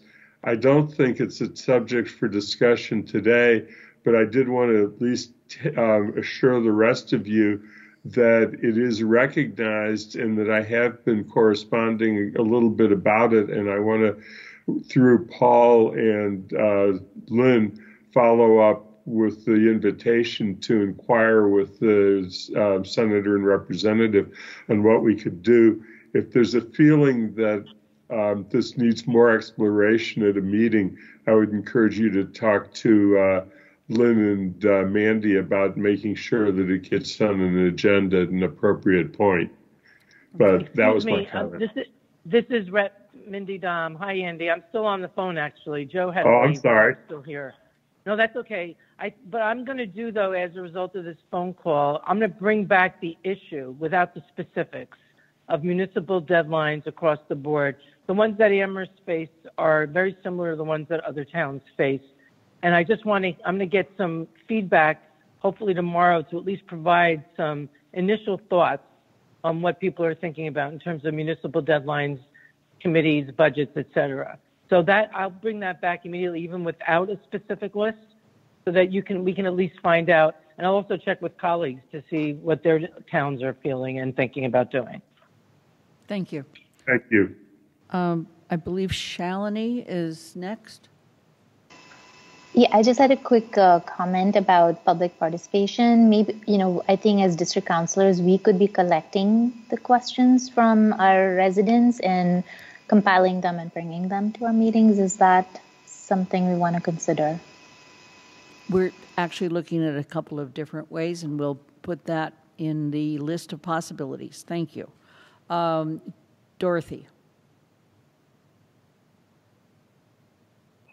Okay, I think I'm unmuted now. I would like very much to have a worded piece of information that I could include to send out in an email message to those email addresses that I have of exactly how people can tune into the meeting next week. Is it just going to be the link to go to channel 17, or is there anything else that they would need to know? Just so that whatever I tell them, it's correct. Okay. We'll make sure that we have that and that we send it out way in advance. Okay? Thank you. Yeah. Are there any other questions from the council at this time? Darcy. I just have just one more comment to make about the possibility of including the public in our next meeting, and that is that this format that we're using called Teams apparently can accommodate up to 250 people in a meeting and can be moderated so that it would be managed the same way that we just managed our own contributions, so that if we had a part of the meeting that was public comment, it could just be carried on the way we always have public comment. So I am just advocating for that. I actually like Zoom better, but I guess Teams has the capacity to do it too. So whatever we can do to make sure that we include the public, I think is really important. Thank you. We really are working on it, and I feel very strongly about this, as do you. Whether we can make it by the next meeting, I doubt it, but we will see what we can do and urge all of you to continue to be in touch with your counselors. We really are going to skip, we have no action items. We also have no appointments at this point. With regard to committees, is there anybody that feels a pressing need to give a committee report? Let us know. Seeing none. We have no minutes to approve. Paul, I think you probably spent most of the early part of the meeting giving your comments. Are there any final comments from the council?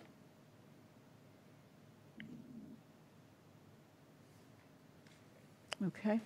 Then first of all, I'd like to thank the town manager and the team. This has been an amazing effort.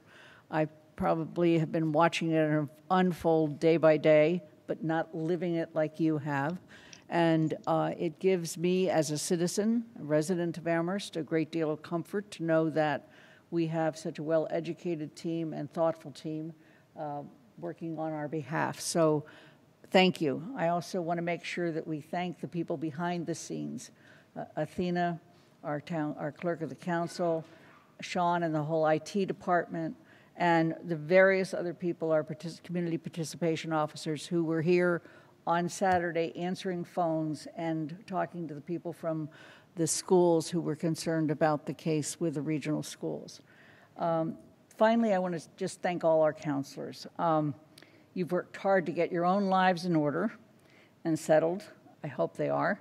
And then immediately making yourselves available as counselors to the rest of the citizens of Amherst.